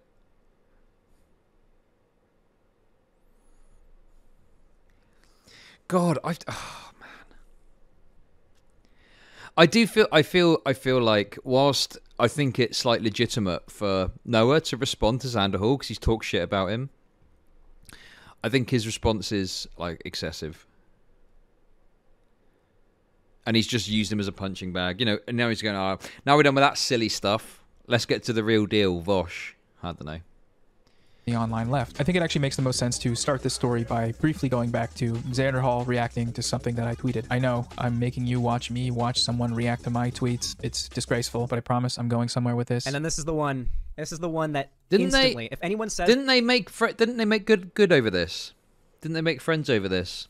Vaush is wrong in the Professor Flowers debate, there's just no saving them, okay? There's no saving them. They're a piece of shit, okay? Because they're defending genocide. There's just that is the dichotomy in that debate. You're either anti-genocide or pro-woke genocide. You're either pro-genocide or anti-genocide. And certain people on the left are pro-genocide because it looks woke in a certain way. Okay, so if you have no idea what any of that meant, let me get you up to speed. The tweet he is referencing is talking about a conflict from a couple of months ago that happened between the large left-leaning streamer Vaush and the small leftist video essayist Professor Flowers. My tweet is saying that Vaush was in the wrong in that conflict. This interaction began when Professor Flowers made a video critiquing Vaush for conflating black nationalism with white nationalism in a prior debate. Vaush reacted to this video on his stream. He disagreed with her characterizations of him. Professor Flowers made a video responding to his disagreements. He reacted to that video on his stream and disagreed. He then invited her on the stream to discuss, which ended up turning into a debate. After this, she released one final video on it, and so did he. That's not where this ends, but for now, that summary should suffice. The debate was, well, a shit show, as both parties have since acknowledged, and as we'll get into in a moment. But the effects that it had on the online left content space were much more serious and malicious. One of these effects, as Xanderhal has so succinctly put it in his video, is that it's treated as orthodox thought in debate spaces that anyone who agrees with or defends Professor Flowers in any capacity is pro-genocide or sympathetic to violent ethnostates. That is the dichotomy in that debate. You're either anti-genocide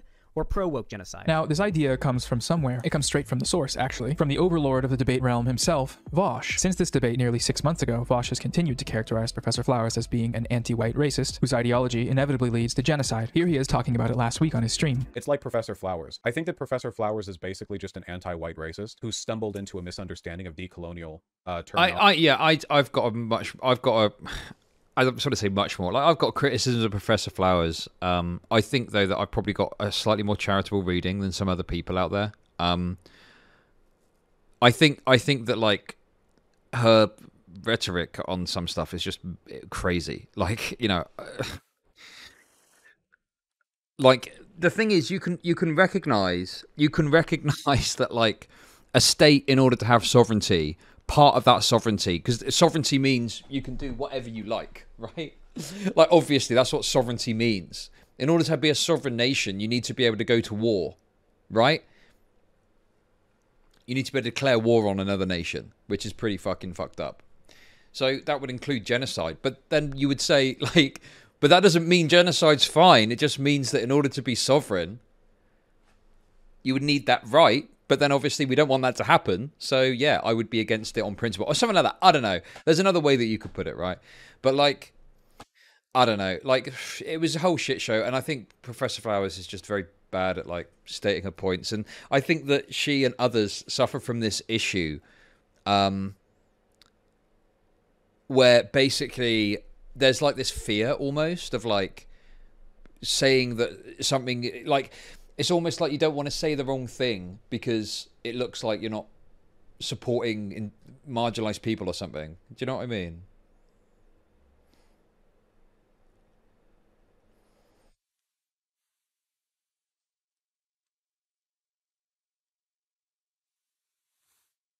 And I think that, yeah, because this is the thing, right? Like, obviously, there's been stuff we'll probably disagree on with Vaush, but like, I would be concerned about debating Vaush because I think that the way he goes about debate sometimes can make the debatee look really bad. And obviously he's got like a big audience behind him. Like a friend of mine debated him on free speech. And like, you just watch the chat and it's, I think his chat are just fucking, you know, brutalizing this person because they're obviously very supportive of Vaush. And my friend has got a pretty decent position on it all, but it ended up talking about TOS and stuff. It was a bit tedious, but yeah. Vaush wants to get that win. Yeah, I'd agree with that. I think Vaush is always obviously looking to get the dub. But yeah, I'm not a fan of Professor Flowers. I mean, Professor Flowers blocked me recently on Twitter for some reason or another. We used to be moots. I'm not scared of the Vaushites. Like, listen, but the point is like, I'm not saying I would never debate him on something, but you've just got to go into it and you've got to bear that in mind and you've got to be cautious in how you say certain things. This toxic way to frame VGG. What do you mean? It's true. Like, it's true. It's the same with Destiny's community. It's the same with Vaush's community. There's a bunch of people in this community that will agree with the streamer no matter what. Do you disagree with that sentiment? Do you disagree with that? Do you not think there's a group of people that no matter what will agree with the streamer whose community they're in? Like, is that a controversial thing to say? Now, there are some people that aren't like that. There are some people who are more willing to criticize, you know? Yeah. So, I don't know what you mean. Right. Well, then shut the fuck up, you little idiot.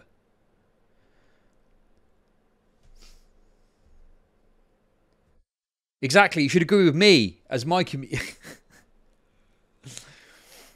It does. Exactly, Trax. I know it. Listen, I know it applies to me as well.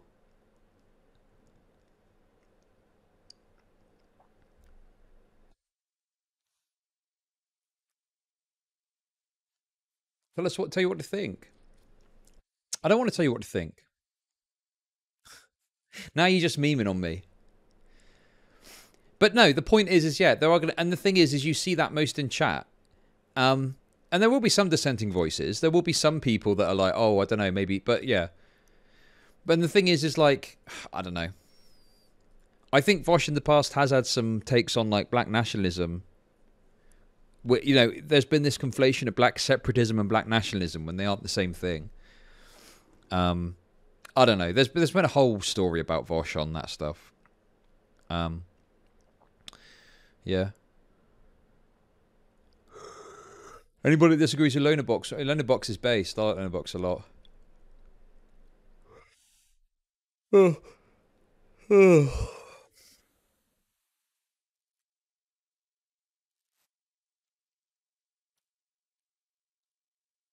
Yeah, well, I think this is the thing. Is Vaush corrected himself on that stuff? Because God, there's some deep lore here. But he spoke to, I think it was Andre Demise. He goes by Brother Q now, I believe. Who, funnily enough, has got some beef with Haas over the Canadian truckers.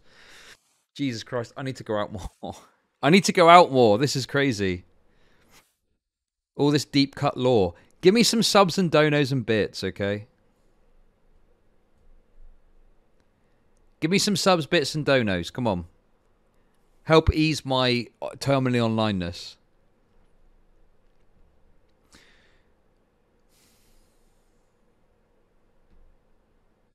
No, I think he did, well, sometimes with Vaush, look. See, look, I'll criticize anyone. I don't give a shit, okay? Sometimes what I notice with Vaush is, like, he'll move on a position, but he won't, like, make it explicit, and he just kind of moves without really recognizing that his position has changed. I don't know.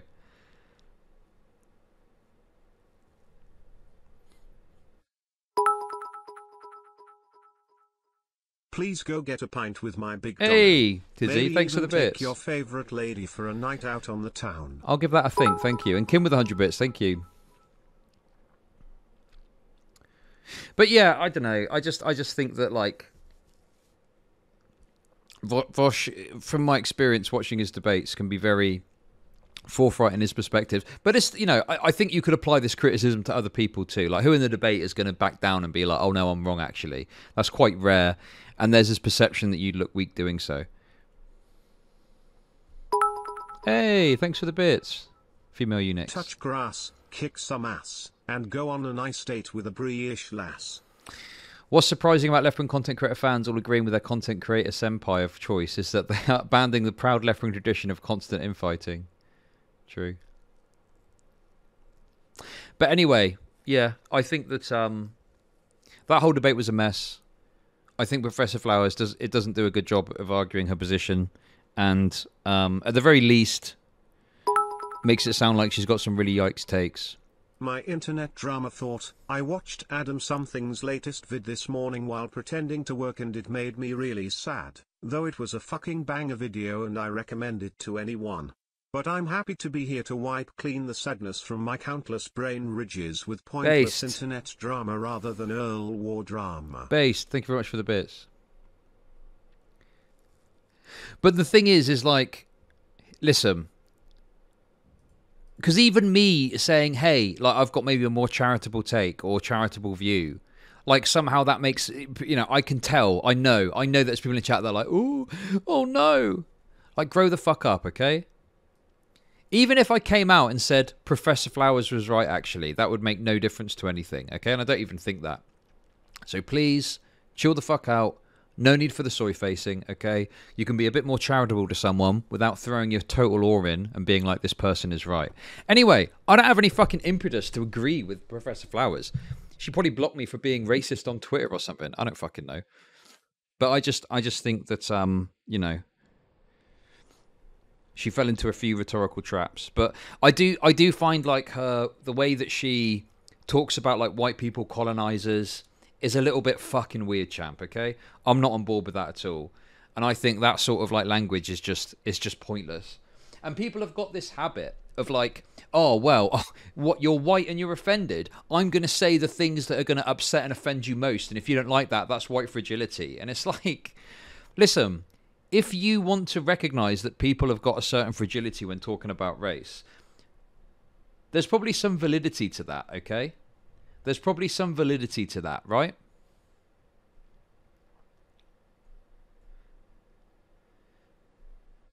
But why would you want to, like, trigger that by saying the most insulting or triggering or annoying thing you can think of? Like, it's literally just mental.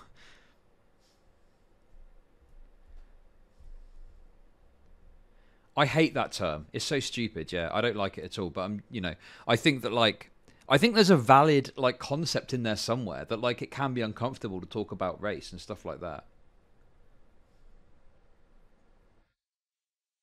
Fragility is generally a reason to be more sensitive to someone. Well, yeah, exactly. And I think that you can get the point across. Like, I think if you take like a random person, random white fella, you could explain to them some of the issues that are at play, and they'd probably be at least somewhat interested in hearing what you've got to say. But if you hit them with that lib shit academic nonsense, they're going to be like, oh, no, thank you. You know? Especially if you call them like, where is this going to be valid that you would go out and you would call someone like a colonizer or something? Like, to me, someone who's ingratiated in this stuff, I personally don't really care if you call me that, right? But like, if you're going to go out there and like try and change minds, I just don't know who you're winning over by using that sort of terminology. It just doesn't make any sense to me, you know? What is this? It's not a stun lock. Listen, not every time I'm talking to chat is a stun lock. Do you know how streams work? Sometimes I just want to talk to my stream and talk to my chat about some ideas. Is that okay? Am I reacting too much now? Do I need to react less?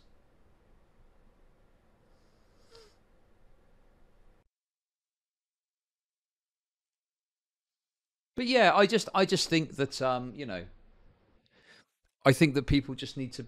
What is your goal? Like, if your goal is just to gesture, listen. If your goal is just to gesture to people that kind of somewhat agree with you, or you think are more inclined to agree with you because of like the color of their skin or whatever, that's fine. You go right ahead. But it's just kind of useless in the broader context. Anyway. There are always bad people who will mask their ideology through sort of euphemism and adjacent positions. How many super far-right fasci types cloak their positions in the front of, like, nationalism? Not, like, hyper-nationalist, fascist, whatever, you know, but just, like, regular American nationalism. That's, like, the most common thing in the book, you know? It's not even, like, anything PF said was that extreme either. It's ethnic cleansing. I don't get it. There's enough lore and content regarding this interaction to last anyone who's interested until next winter, so I'm just going to give my honest opinion and summarize it in the following way. I do not think that anyone that has actually listened to Professor Flower's videos on this topic can make any of the claims that Vaush and his fans continue to make about her. Calling her an anti-white racist that is pro-genocide or pro-ethnostates is a lie, as it was never the content of her arguments. It was a narrative crafted by the failings of the format of online debate streaming. More on that later. We'll come back to this later. But more importantly, thanks to the memes... I do think it's worth highlighting that Professor Flowers like went in quite an antagonistic way with Vaush, which is, you know, understandable to a point, but like I just think that it's a bit disingenuous to act like Vaush is the only person in all of this that like is the antagonistic one or the one that has led to like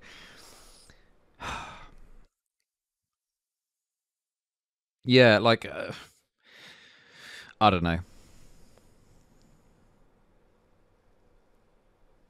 Just seems a bit weird. Like, it just seems a bit like, yeah, sure, people have like. I think people are way too fucking in the deep end, going off on Professor Flowers sometimes. But like, fucking hell, like, rein it in a bit if you don't want to be seen in like a bad light. Surely.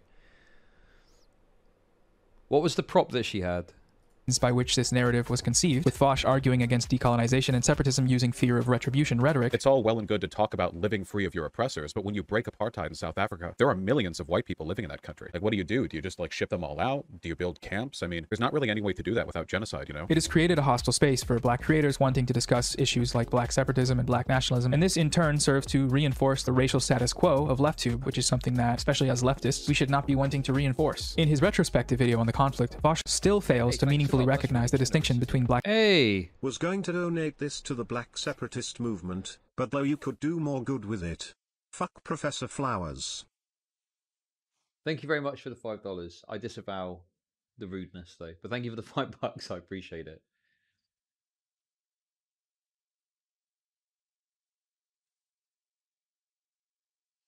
One of the white supremacists were talking to him.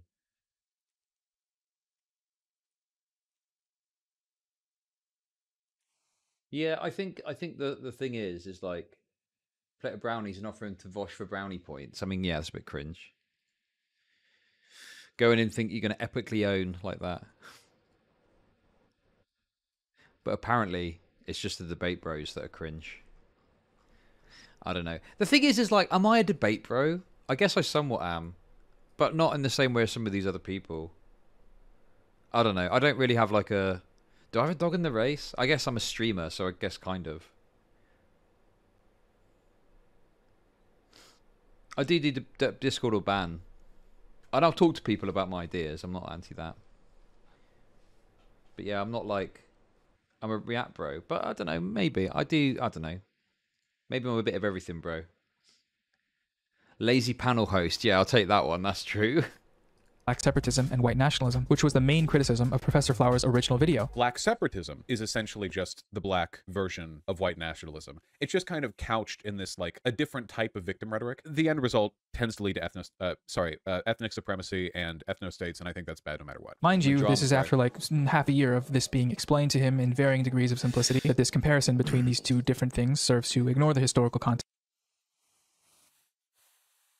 of these movements, and comparing it to Nazism is ignorant, to put it lightly. Gary, anything you want to say here, or can I just keep going? Okay, well, I guess on the debate side, we did find Professor Flowers guilty of a few crimes. Okay. First off, racial essentialization.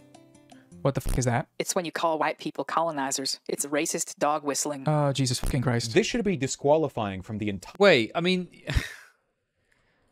yes, like there is essentializing someone on the basis of their race is bad. Like, and if someone does that, it doesn't matter what angle you're coming from.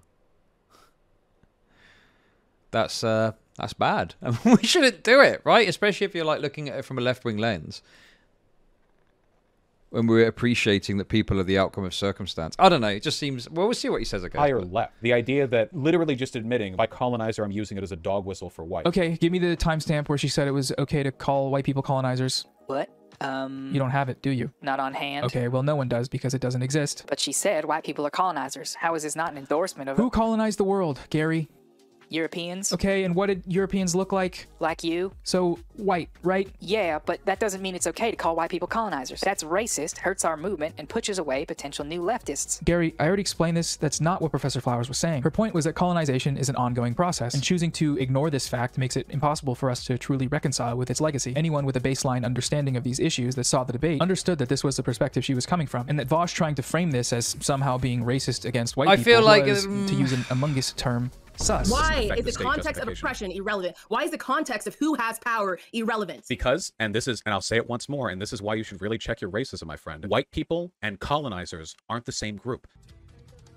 The people who are white in South Africa are regular humans who live their lives. They are not physical. Colonization is still happening. Like, physical. America. They are, yes, is the still concept of I feel like this is having your cake and eating it too. Oh, I'm not saying it, but I'm saying that colonization is an ongoing process. Therefore, white people are colonizers. Like, I mean, listen, good luck getting all the people that agree with you on board with that, I guess. Totally useless rhetorical flair that doesn't really do anything. Like, I don't know, it just seems silly. It just seems like a complete waste of time. Chat triggered. Like, right, it's funny, right? Like, I always thought the trigger and the libs thing was kind of lame. But, like, people seem to act like, oh, yeah, saying something that, you know, is kind of just stupid. And then someone getting a bit annoyed about it. It's like, oh, you're triggered, are you? Like, what the fuck? It's okay to be racist and want an ethno-state if you're black. Also, only Europeans did colonization. 15th century Muslims in India and Pakistan and the Japanese colonizing Korea and northern China are in fact very white. Yeah, but hang on a sec. What did Noah just say? Did Noah just say about, like... Wait, did he just say it was, like, Europeans? He was suggesting it was Europeans. Did I miss that? Is he saying that it's Europeans that did colonization? Fucking hell. That's a bit fucking reductive, isn't it? Listen, just because we were the best at it doesn't mean we're the only ones that did it, okay? Colonization is happening. You do not then get to attack 6 million ethnic minorities in a country. That's what you're doing. You're taking a sociological problem and making it a race problem, which is, by the way, what conservatives do to black people.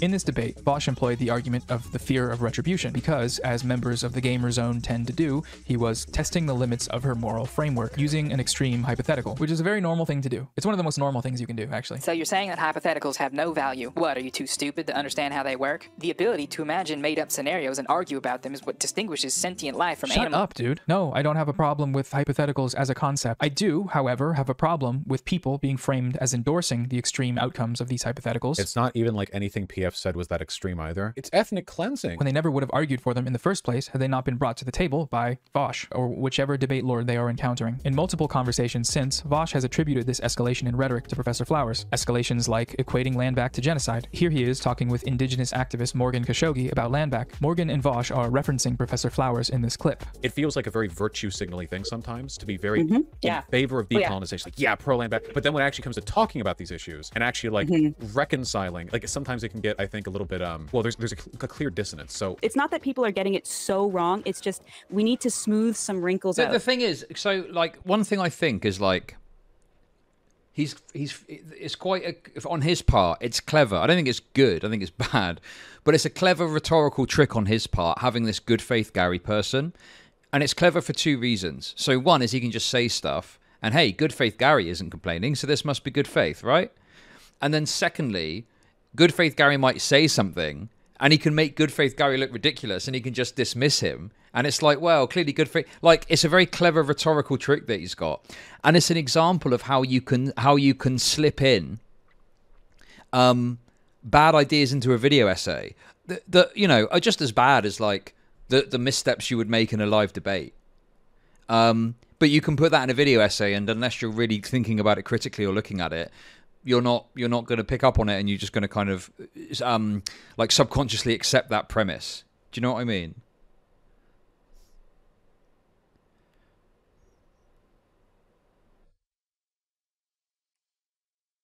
And it's almost like, you know, you want to act like oh, well, listen, I've got this good faith person, like, you know, so I'm having my ideas challenged or something. But really, it's just another rhetorical trick with which to push the idea that your ideas are in fact correct. But you are getting some scrutiny from good faith Gary.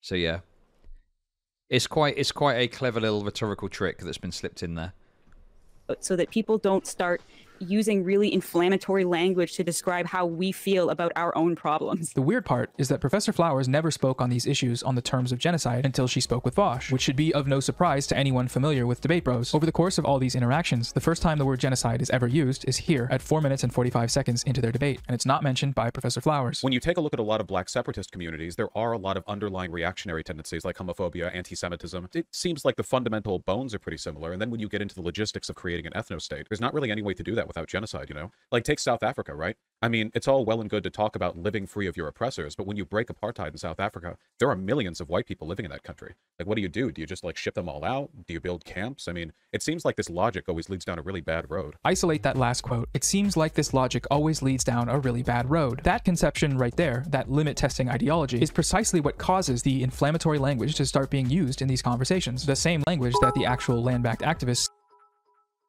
ContraPoints are different characters argue different points, and it was good because they were not strawmen and she took their points seriously, not like this. Yeah. I mean, this is just coming across as like a, I don't know what he says at the end of what his conclusion is yet. But yeah, it kind of just comes across as like more debate, bro, bad stuff. And I've seen people sharing it. Obviously, it's not on Noah, but it's like, oh, just stop watching debate content. So yeah. Anyway, I don't know. I don't know if we're gonna watch all of this. I feel like, you know, I'll link the video and you can watch more of it, I guess. But I feel like maybe we'll get to the end of this segment. We'll skip ahead a bit, see what else there is, go from there. Said was causing so many problems. Using really inflammatory language to describe how we feel about our own problems. There's not really any way to do that without genocide, you know? Discussing ideas in this manner by pulling them to the extremes in a combative context is especially damaging with topics like black separatism, a topic that the white online left has repeatedly demonstrating having very little knowledge about, and thanks to Vaush and others, very little willingness to inquire further. Vaush just says they're Nazis in reverse, and everyone's like, okay, cool. Black separatism is essentially just the black version of white nationalism. All of this has been explained ad nauseum in these videos, but the YouTuber Carr, he has a great channel by the way, go check him out. He explains why this is ignorant as clearly as I've seen anyone do in this clip from Professor Flowers' last video. Let's see if people will get it this time. 147th time's the charm. I'd like to set the record straight on black separatism because a lot of people seem to get it wrong in online spaces. The best way, I think, to visualize it for anyone listening, separatism is basically self-determination and creating as much space away from your oppressors as possible, allowing you to act upon that self-determination. If that creating space from oppressors requires violence, then it requires violence. It doesn't have to, though. You can talk about Rosewood, Tulsa, you can talk about MOVE in Philadelphia. MOVE was a black separatist movement, and the cops bombed it, and they killed 8 children, and they burnt down a block of townhomes. So this organization was not responsible for anyone being hurt in their town whatsoever. They literally just wanted to do what they saw, mind you, white people doing throughout the country, building compounds and building their own internal insular support networks and dual power structures. That's ultimately what separatism is about, is creating that space between the oppressors and the oppressed or plundered people so that they can act upon that self-determination. It's never been about ethnic cleansing. It's been about creating a safe distance. It's ethnic cleansing. I don't get it. We saw the same problem with hypotheticals arise in Vaush's recent... Wait, weirdly didn't include Car and Vaush talking and Car walking back most of what was said during that stream. Really? I mean, like, look, I want to be generous to people's positions and people's points. But, like, obviously, when you're talking about setting up a space away from oppressors, like, you know, as good faith as you can try and be, it sets some alarm bells. I was like, what do you mean specifically?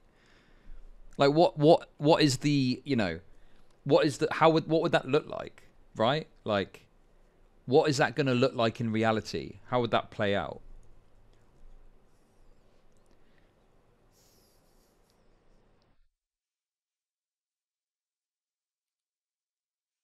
Oh, hey, President Sunday, how's it going?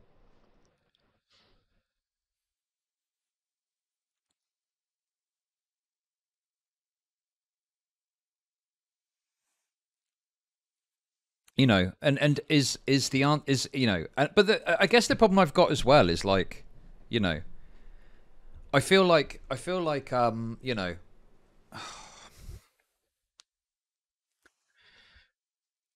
I feel like people like, it's okay to question that. Surely Don't watch debate bro streams. Instead watch my badly researched propaganda videos that crumble under any scrutiny. Please donate to my Patreon. I promise to put out one edited video a quarter. Together we can achieve socialism and pay for neat lifestyle. Thank you very much for the bits, Dizzy. It's like, I feel like, you know, if you want to propose something like that, it's okay to, like, question and interrogate that, surely. Like, I don't know, people act like, oh, you cannot possibly question this. I'm a black person stating this, therefore, you know, it is legit and you must believe what I say. Like, and if you question me, like, you are somehow doing a bad thing. Now, yes, people can be egregious with it, and I don't like this idea of, like, you know, just comparing it to Nazis automatically. That seems like very lazy thinking. I don't, you know, I don't like this comparing to the Holocaust, comparing to Nazis, ethno-state, stuff like that. It just gets a bit reductive. But I think it's worth just, you know, as long as we can inquire and be critical, that's fine. But it seems like some people just don't want that at all, and they just want their ideas to be accepted, you know, without any sort of query. Seems a bit weird to me. Like, yeah, maybe you don't want to debate it in the live sphere, but if your ideas are, you know, valid, like, they should be able to stand up to some form of scrutiny, surely. I don't know. Debate with YouTuber Non-Compete, where he posed this hypothetical regarding Jews being overrepresented in banking during the Weimar Republic. Whenever people have been enslaved, if they rise up and use violence to liberate themselves, then that is probably acceptable because they had material conditions in which they... Like the Nazis? Rising up against the Nazis was acceptable, yes. No. After World War I, the Nazis claimed that Jewish bankers were holding the country down. And that was false consciousness because that wasn't actually happening. How can you tell? That was false consciousness. Their ideology was not aligned with reality. How can you tell? Because Jews don't actually control banks in the world. There was a disproportionate number of Jewish control of banks in Germany during the Weimar Republic. All right, Vaush, we're done here. Thank you. Goodbye. This is, that's all I need to hear. You don't have an ethical... Oh my god. I'd run too if I was him. In case anyone's curious about what's happening there, that guy was actually too stupid to have a conversation with. Oh, Jesus Christ, why did I ever watch this stuff? In response to Non-Compete's claim that, no, the Jews did not control the banks. Jews don't actually control banks in the world. Vaush responds with, actually, yes, they did. There was a disproportionate number of Jewish control of banks Here we go. during the Weimar Republic. All right, Vaush, we're done here. He doubles down on this claim in a follow-up video days later by arguing... Okay. That this is a statistically accurate reading of history. The critical thing here is that for me saying that there was a disproportionate amount of Jewish control of the banks in the Weimar Republic, a bunch of people online are calling me a Nazi. Like everywhere, it's like a whole meme thing. And the weird thing is, as I understood when going into the debate and then have such looked into and have found that yes, this is the case, there was. The reason Non-Compete hung up here wasn't because his ethical system had been exposed or whatever these guys are always talking about. You don't have an ethical... Oh my god. But because... Yeah, listen, Noah doesn't understand that the point is, the danger of Non-Compete's position... Okay. The danger of Non-Compete's position is that if he is saying, well, the Nazis were wrong about the Jews, so therefore the Nazis were wrong to do what they did, what if the Nazis were right about the Jews? What does that mean? Because you have just said the reason that the Nazis were bad is they were wrong about the Jews. So what is implicit there is, what if they were right? That's the whole point of it. It's never... Jesus Christ. How do these people... Yeah, it's the Zizek clip, exactly. Even engaging with this claim that Jews controlled the banks at any level of historical specificity cedes the entire argument to the fascists. Whether they did or not should be irrelevant. The real question is, why would this matter? I'm dropping a quick tactical Zizek nuke here because it's relevant regarding the topic of debates with racists and fascists. Why is this false? Because the Nazis here, even if it were to be true, but it wasn't, of course. Wait! Zizek is making Vaush's point. Wait, what? Zizek is making Vaush's point in this. Is that it doesn't matter. The anti-Semitism doesn't matter. They were wrong for being anti-Semitic. Not because of like the fact that there were maybe some Jews controlling the bank. Oh my God, this is unreal. When you literally don't understand the point. They lied in the guise of truth. Because the true question is not, is it true what they are claiming about the Jews? The true question is why, in order to sustain their politics, they need this fantasy of the Jew. Why they need this phantasmatic figure of the Jew. And incidentally, it's the same, I think, even today with Iraq. Here I think that many fake leftists... If you... This is the point that Zizek is making. It's the point that Vaush... Look, did Vaush make it in the best way? No. Like, Vaush could have done it in a better way, sure. Like, and when he's... You know, he was obviously memeing a bit and stuff. But Zizek is essentially making the same point but better. Absolutely.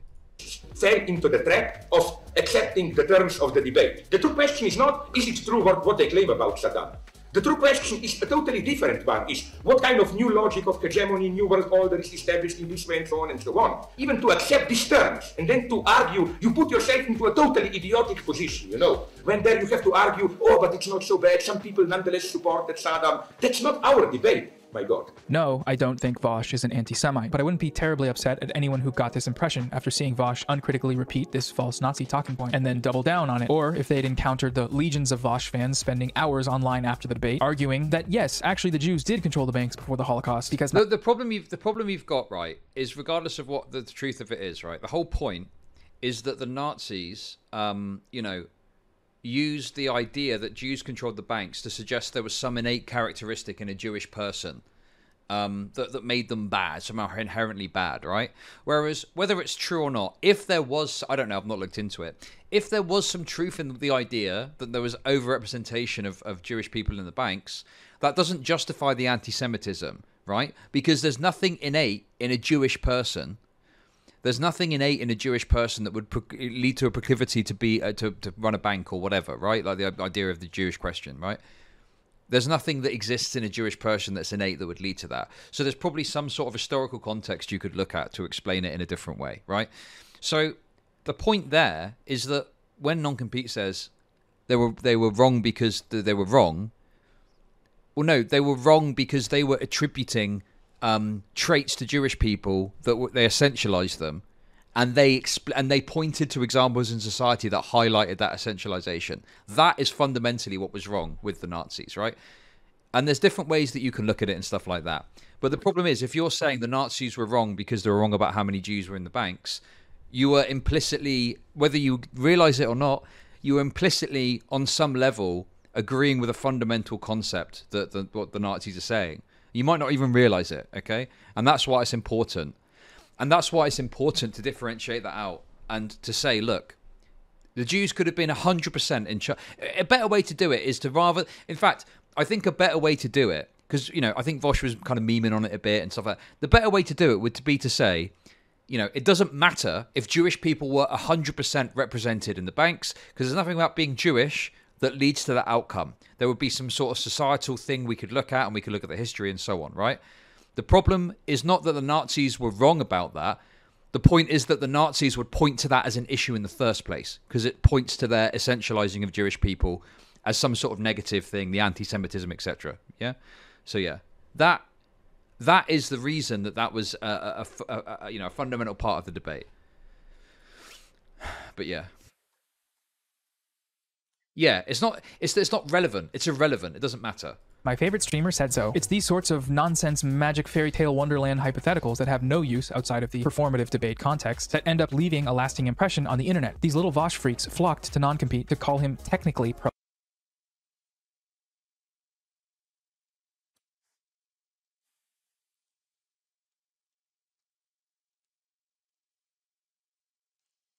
I mean, the thing is yeah, this is a very, you know, highly like, what's the right word? It's not the most charitable way of engaging in non-compete's point, but first of all, like, that is an implicit suggestion in what non-compete is saying. Like, non-compete clearly hasn't, you know, thought it through. Or wasn't, you know, like the idea that the Nazis were bad because they were wrong about the Jews is crazy. But also on top of that, like, I'm sorry, what about what non-compete did? Like, non-compete ended the call and then was going on, had a cope stream about it. Like, why is it that this guy, like, look, I sort of just did it, but I'll really crystallize it. Vaush was being provocative in the statements that he made in that debate, which meant that he said something which can easily be misviewed or misattributed. And he could have made his argument in a much more strong, much more optically good way or something like that, right? Fine. So I'm happy to, like, say what Vaush did that was wrong or something like that. But by the same token, like, where's your criticism of non-compete? Where's your criticism of Hasan for some of the shit he's done? It's just crazy to me that this guy seemingly, like, is not willing to critique, like, the other side, so to speak, right? And he just is really heavy hitting. Like, he's not willing to criticize Professor Flowers. It's just so one-sided. Do you know what I mean? It's just so fucking one-sided, and I hate it. It's annoying. And that's what a lot of these people struggle with, is they feel like they can't criticize the other side for clout reasons, maybe, or because they don't want to be seen as not, you know, like, they'll be seen in a certain light, a certain negative light. I don't know. But yeah. Pro-Nazi when their streamer was the one spreading Nazi misinformation. Part of my issue with debate streams is that misinformation like this is so easy to spread, yet so difficult to correct. It's why this video has to be 2 fucking hours long and take weeks of work to make. They stream for 8 hours a day and say shit like this, completely ignoring the real-world complexities of these issues and reducing them to fun little rhetorical games to be used for dunking on other YouTubers. That guy was actually too stupid to have a conversation with. Then all their fans start spreading this shit around the internet uncritically and wonder why people call them Nazis. A bunch of people online are calling me a Nazi. There was a disproportionate number of Jewish control of banks in Germany during the Weimar Republic. This is really weird to me. I've seen an accusation thrown around the internet that Vaush is a Pedialyte drinker because of a number of older clips from his stream where he brings up things like chimichangas and Pedialyte, not unlike the examples we just looked at. Now, Gary, I need you, man. Hey. So straight up, these clips are weird as fuck. So fucking weird. Weird and wrong as arguments. I'm not going to play them because I am hanging on to a single shred of hope that this video will still be able to get monetized. It probably won't though. But, Gary? Well, despite Noah's objections to these clips and their apparent sussiness, there isn't anything in them that would merit the claim that Vaush is a Pedialyte drinker. That is a very serious accusation to be making, and to make it without solid proof is dangerous, and we should not normalize doing that. Thanks, man. Okay. So at some point in time, Vaush stopped using these extreme examples involving children in hypotheticals, probably because using them only encouraged people to make these spurious but not out of nowhere accusations against him. So if he understands that handling these sensitive topics carelessly can have negative consequences and has adjusted his behavior accordingly in the past when they've affected him, why can't he do the same for others? As we've seen, the effects are real. Professor Flowers is the target of a harassment campaign spurred on by Vaush with his use of this hypothetical about the fear of retribution. Non-compete was accused of technically defending Nazism because Vaush, through his little rhetorical game, justified this treatment in their eyes. He is either choosing to— Wait! Non-compete's done that about Vaush! And also, you've just said how wrong it is to take these clips out of context of the pedo shit, and he's changed. Luna Oi, right, as part of the drama you're talking about, was basically calling Vaush a pedo on Twitter, in as many words. Like, this is so fucking out of order. Like, listen, I don't... like... You're not going to, like, say, hey, I just want to recognise... Like, all it would take is saying, I just want to recognise I'm being critical of Vaush for this, this, and this. I do think that there's behaviour that the other side engaged in, that this which is what I would be critical of. But there just seems to be none of that. There just seems to be none of that. It's literally just, like, criticising Vaush for all this stuff, which is fine. Listen, there's some validity in the critique, of sure. Like, I think there's some elements of stuff he's saying throughout the video, which I would kind of, like, somewhat agree with. I think some of his comments about entertainment, is it more than that, is good, and there's other things. But the fact he's going so hard on Vaush for these points, but, like, kind of not willing to engage with, like, well, hey, what about what the other side was up to? Like, it's not to say that it excuses Vaush's actions that you think are bad, but it maybe at least contextualizes it a little bit. Because, yeah, like, one of the reasons that Vaush went so heavy on that conversation, not that it justifies some of the things he said in terms of, like, he could have done it better, sure. But, yeah, I think that it's a little bit disingenuous to be so heavy on Vaush with this and then not at all address the the fact that the other side was doing shitty stuff too. I don't know. Who ignore these facts or just doesn't care, and both of these should be unacceptable, right?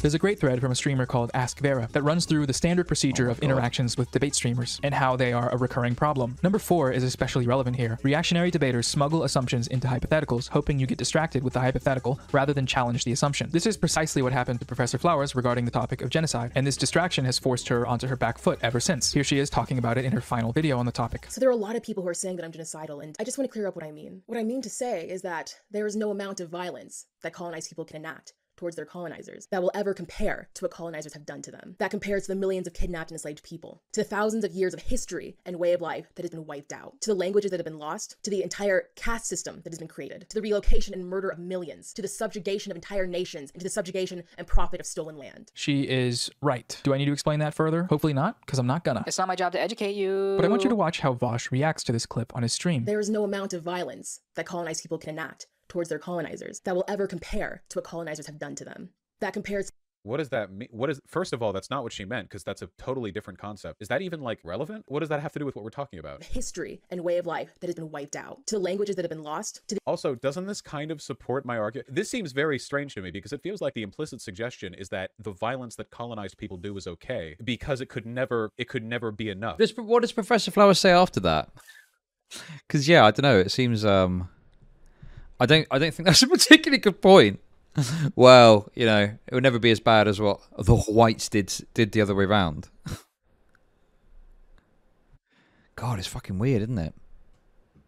You know what I mean? So Professor Flowers says these things cannot be compared, and attempting to do so downplays this very real history of oppression. Again, an objectively true statement. And to this, Vaush responds, That's a super charitable reading of what she's saying. Jesus Christ.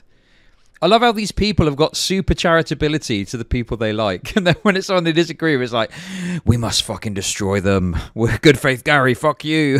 Jesus. That is the best faith thing I've ever seen in my life. You claim to not want to do white genocide, yet you cite historical oppression, which could be used to justify white genocide. Huh. Curious. Very curious indeed. Checkmate, Nazi. So, this is racist, right? Am I allowed to say that yet? I think what you mean to say is that while this individual act may not be racist, the way this flow of information has been set up has led to a racist outcome. That outcome being Professor Flowers discussing historical oppressions here is seen as a potential justification for retributive violence, which was never her point and not how these claims should be viewed, especially from That's the same for you. Listen, I said earlier... I said earlier that, like, I think Professor Flowers is, you know, like, got treated a bit harshly, and I've got a more charitable, you know, approach to what she says, despite the fact I've got no incentive to, because, you know, she, like, blocked me on Twitter and stuff like that. Like, we used to be mutuals and stuff, but I'm still going to be somewhat charitable. And you're like, oh, you're just the same. Okay, bro. Okay, buddy, if that's what you think. You know, I have, in the course of this, criticised Vaush. I've somewhat defended Professor Flowers, despite having, like, literally no incentive to. Yeah. You ever hate boner for Hasan? Why are you bringing up Hasan? I've not mentioned Hasan for fucking ages. And in fact, yeah, I have, like, somewhat defended, like, recently I defended Hasan, because there was a clip going around of him acting like he was dunking on, Julian Assange. And I looked at the full context and I said, yeah, like, this is an unfair clip of Hasan. Clearly he doesn't, you know, hate Julian Assange or you know, thinks badly of the situation. He clearly states, I can't remember what it was. But anyway, it's just like a short clip, so it didn't become a YouTube video. But, like, yeah, I'm not, like, I criticize Hasan when I think it's relevant. I probably, you know, am a bit harsh on him. But yeah, that probably comes from a place of, like, getting frustrated that everyone is so defensive of him. Yeah.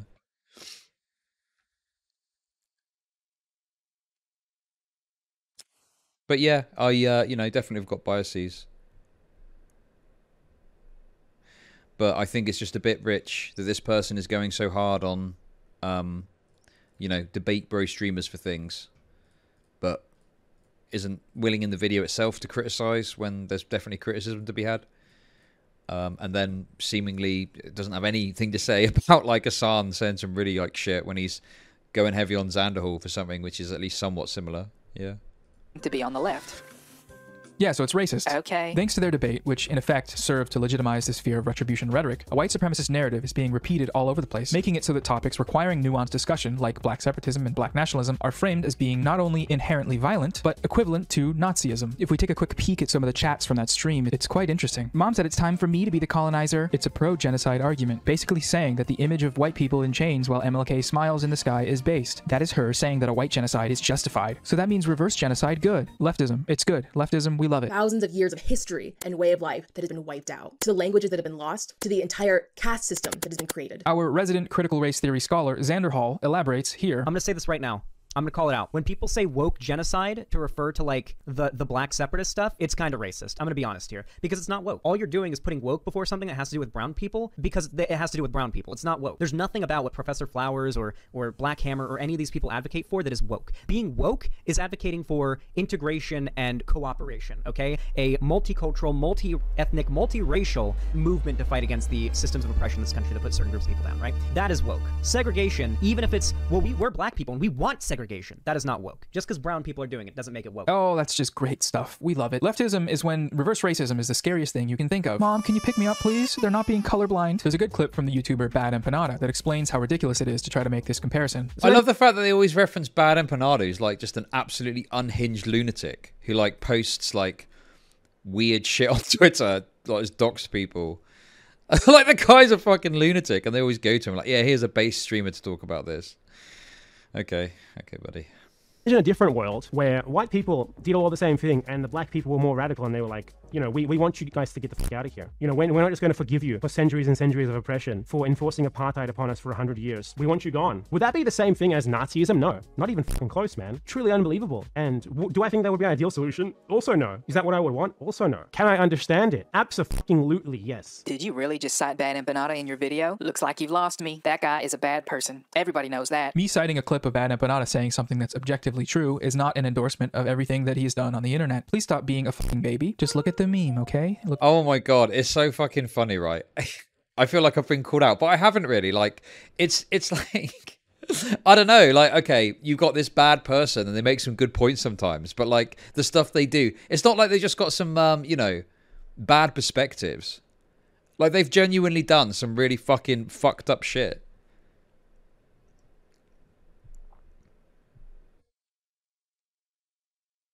Do you know what I mean? It's not like they just got some bad takes sometimes.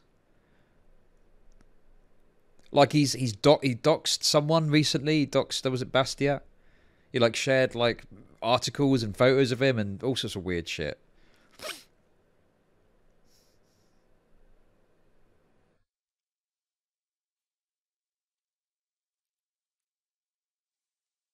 Yeah, I mean, doxed. I'm probably using in. I don't know what the nature of it is in terms of like what he shared. I think it was like his real name. I think he dug up some articles about them.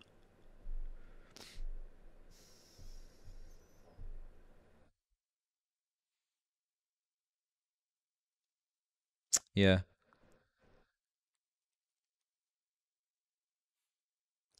Bastia had to talk with his employer about it, really.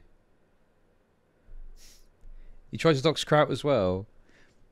I don't know. I just think that there's probably other streamers you can use that aren't total fucking lunatics.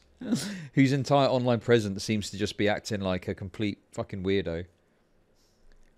He talks about Italians having like fascist phrenology or like fascist like tendencies or something. I don't know. It's very strange. I find this whole like, oh, it's okay to be like racist to Italians very fucking weird, champ.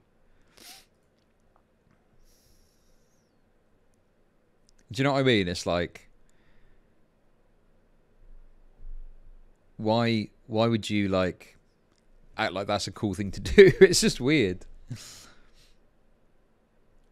But yeah. Look at the meme. Oh, that's right. Yeah. That's really helpful for me, actually. Now slowly swing it around your baby's crib so you can gently fall asleep. Okay. What is the meme anyway? What does it say on this? Please stop being a fucking baby. Just look at the meme, okay? Look at the meme. Oh, that's right. Yeah. That's really helpful for me, actually. Now slowly. Bad Empanada's YouTube videos. I don't think that all of Bad Empanada's videos are like gold necessarily, either. The rest of Bad Empanada's on the other hand, painful, agonizing failure. I mean, that's one way of putting it. That's for sure. Jesus.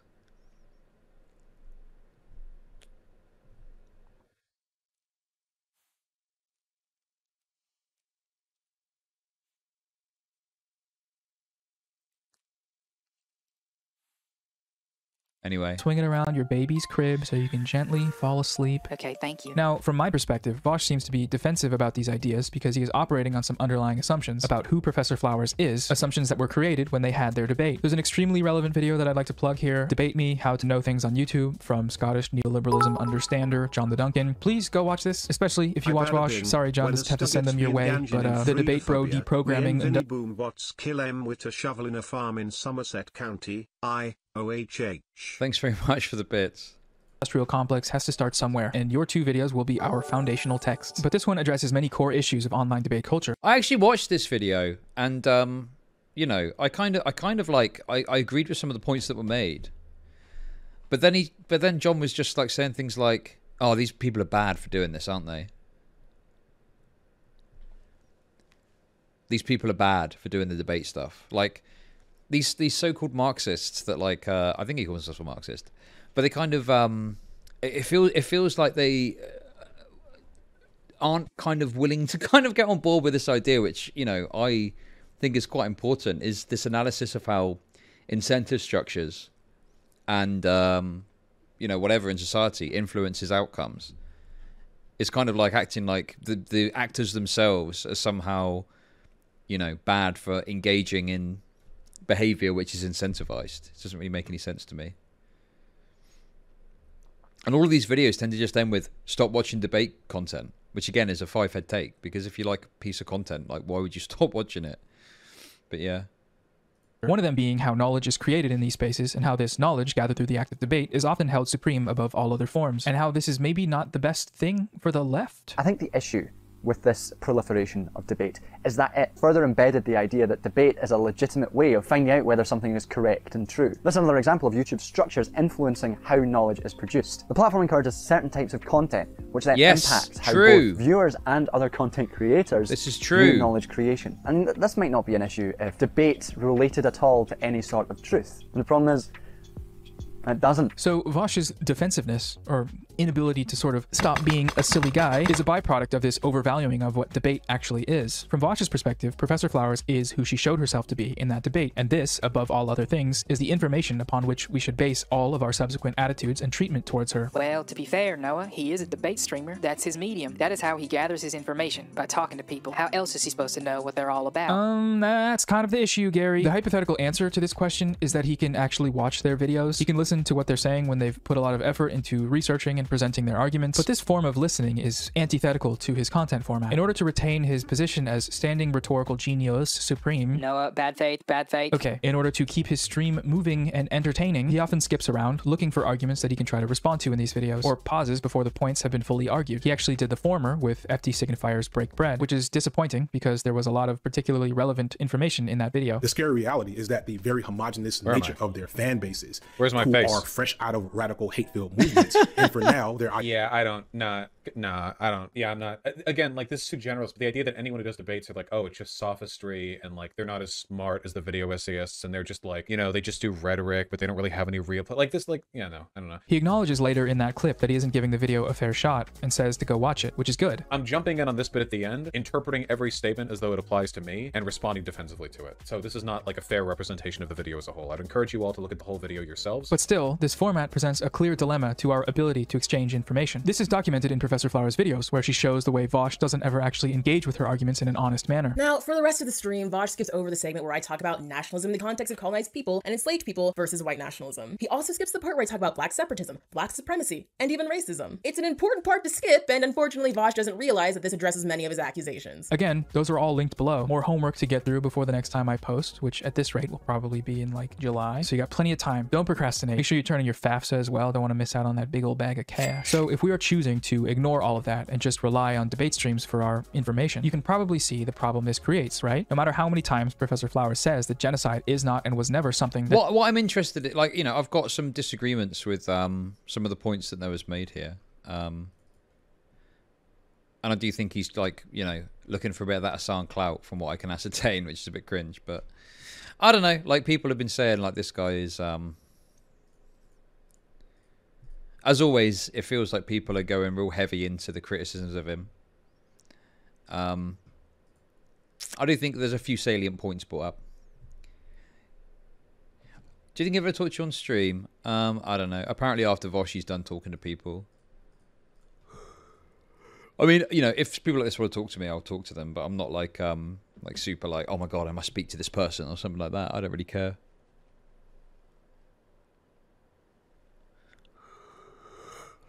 I don't really care that much about it. Oh, I just wanted to talk about the drama and respond to this video, which we're doing. She nor any land back or decolonization activists were talking about. In Vaush and his audience's mind, she will always be the person in this clip. What do you think of the 6 million white people who live in that country? Do you think the black people, who are by far the majority, have a right to remove the white population? I think that they would have a right to do that, but I think that would be really harsh, and I think that they're not even going to do that. Out of curiosity, do you know how many Jews died in the Holocaust? It's so funny to watch these gotcha moments happen when he gets people caught in these little traps. You can see the excitement on his face. It's like when the shark from Nemo first smells blood. I think that they would have a right to do that, but I think that would be really harsh, and I think that they're not even going to do that. That's good. Do you know how many Jews died in the Holocaust? So to them, she will always be... There is, yeah, I think that, like, that's something that Vaush does, right? I mean, it's this kind of, like, keenness to get a dunk in or something like that.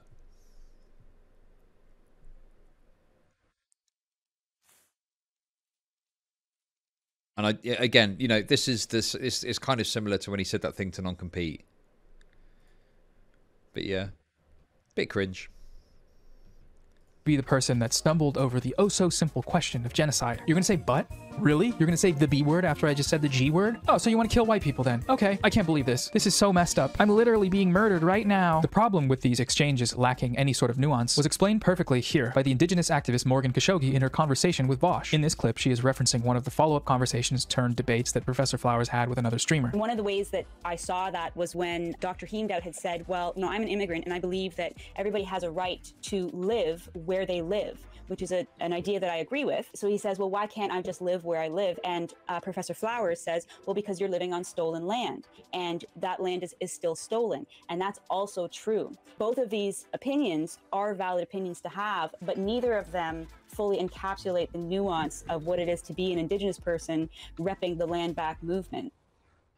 Okay, fantastic. Great point, Morgan. Pitting two perspectives against one another in order to find a victor is probably bad if we want to learn anything about these multifaceted issues. I wonder why people are doing that. You do not then get to attack 6 million ethnic minorities in a country. That's what you're doing. Me, when someone tells me that my entire online presence creates an irredeemable intellectual vacuum. Okay, fantastic. Hasan had some relevant words on the shortcomings of knowledge acquired. Oh my god. Back to Hasan. What? Like, come on, this is why we like look. Why are we referencing Hasan? What is it about Hasan that makes him so referenceable? Do you know what I mean? It's cringe. It does come across as just clout baiting.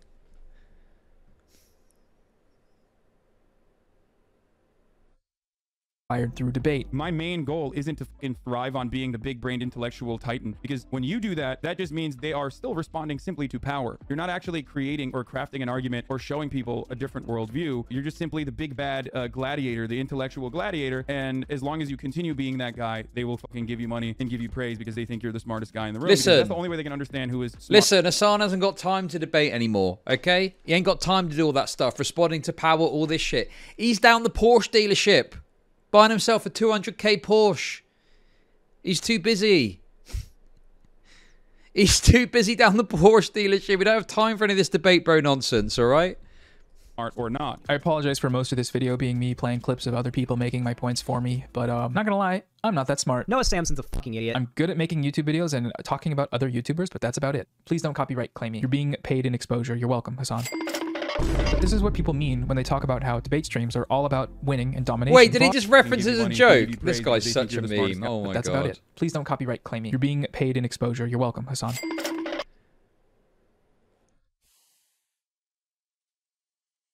I love how it's a little throwaway gag when it's like, you know, more evidence that Hasan is just like some sort of, you know.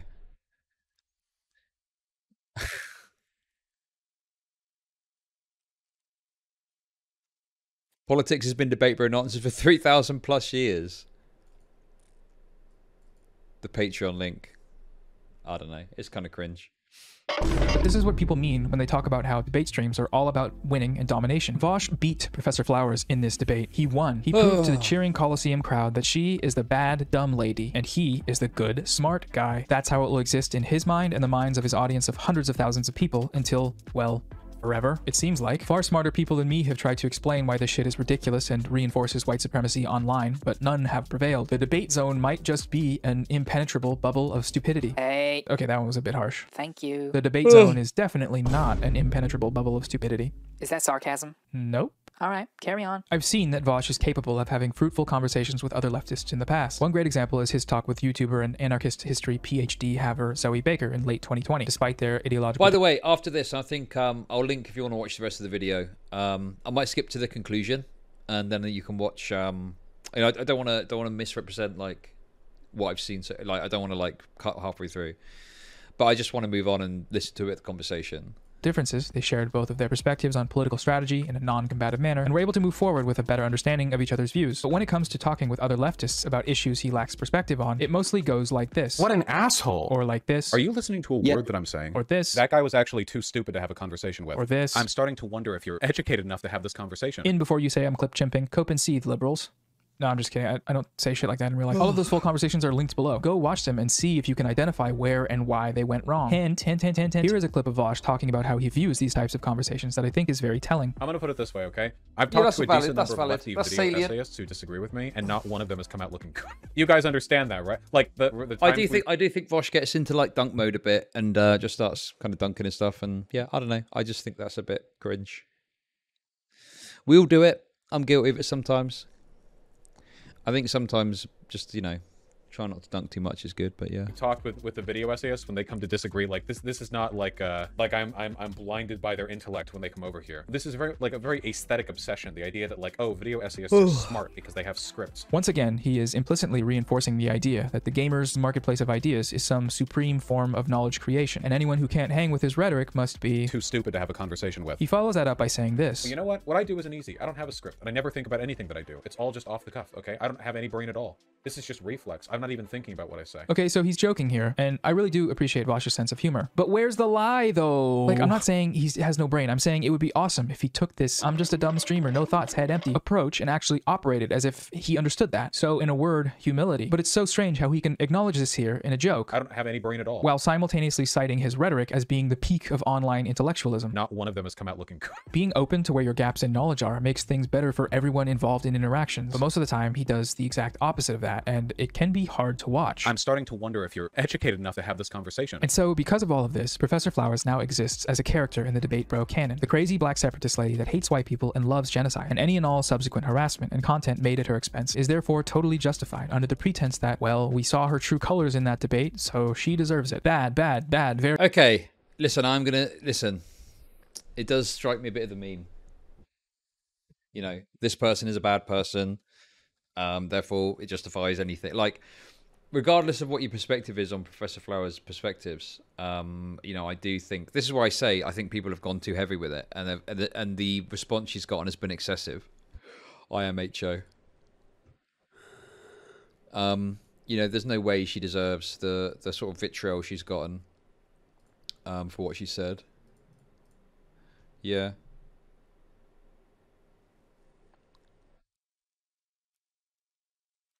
Very bad. Anyway. Very bad.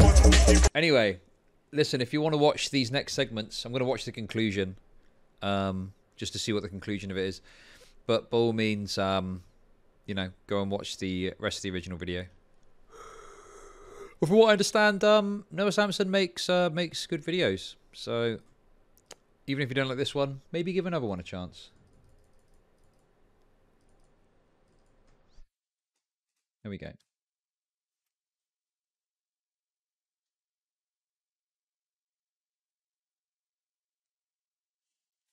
But yeah, you know, and I think that whilst it's easy to kind of point to one side, I feel, you know, and I can't really remember like the exact nature of what happened with Professor Flower stuff, but I know definitely with the non-compete thing, which I think this goes into, which we're going to skip because I don't have all day to watch this. unfortunately. But yeah. Hey, female Noah looks like Freddie Mercury with purple bisexual lighting. But yeah, I think that yeah, I can't remember what I was going to say now. Oh no, I was going to say, like, with non-compete, like, non-compete definitely did some stuff. I don't know, maybe he talks about it, so maybe I'm being a bit unfair, but the fact he hasn't really criticised the other side in any aspect of the content that he's done, like, I fail to see, like, I think it's quite rare that, like, it's only one side that is engaged in bad behaviour. Like, in cases like this, when you look into it, often there is a little bit of bad behaviour from the other side as well. It's not just a one-sided thing.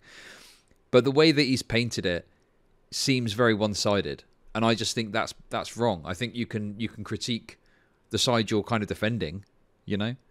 So yeah, I don't know. Sideism is BS. What do you mean by sideism is BS? Stop.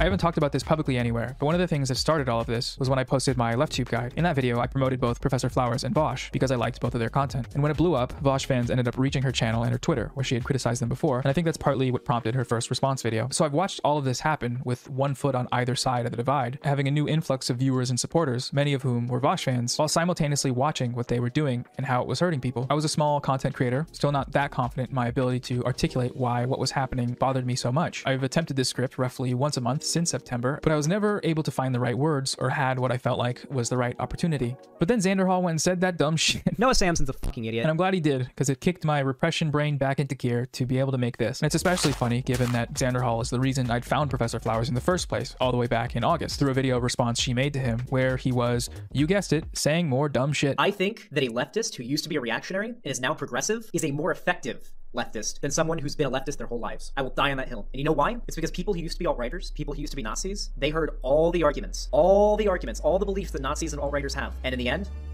they still realized it was all wrong. Do you think that we haven't? So it feels very full circle, you know? Never change, buddy. Debate bro, lol, cow, destroy. Well, I would look at it a bit differently. I don't know if I agree with that framing of it, but what I do think is that I don't know if it's more about the intellectual humility, right? I think it's more about intellectual humility. And I think that one issue you have is people that have, like, say, grown up in, like, a progressive household, they got progressive views, they've had progressive views the whole life, etc., etc. They think they don't realize the moral luck that they have essentially benefited from to end up in the positions that they're in, you know? And it leads to people, you know, engaging in the kind of, like, just stop being a Nazi fivehead without really truly engaging with and understanding why it is someone becomes a Nazi in the first place. They think it's some sort of moral flaw or some sort of moral failing. And I really don't think it is a moral failing. Like, someone, you know, if you gave someone a dictionary to learn how to speak or speak a language, and that dictionary only began with the letter, only had words beginning with the letter A in, would it be a surprise if that person ended up speaking using only words that began with the letter A? Well, no, obviously not, because that's how they've learnt language, is through that one thing. So it's the same with someone, like, being like a conservative or being like a Nazi or something like that. It's that the tools that they've been given through their life have ended in that situation, you know, for whatever reason. It could be a number of different reasons.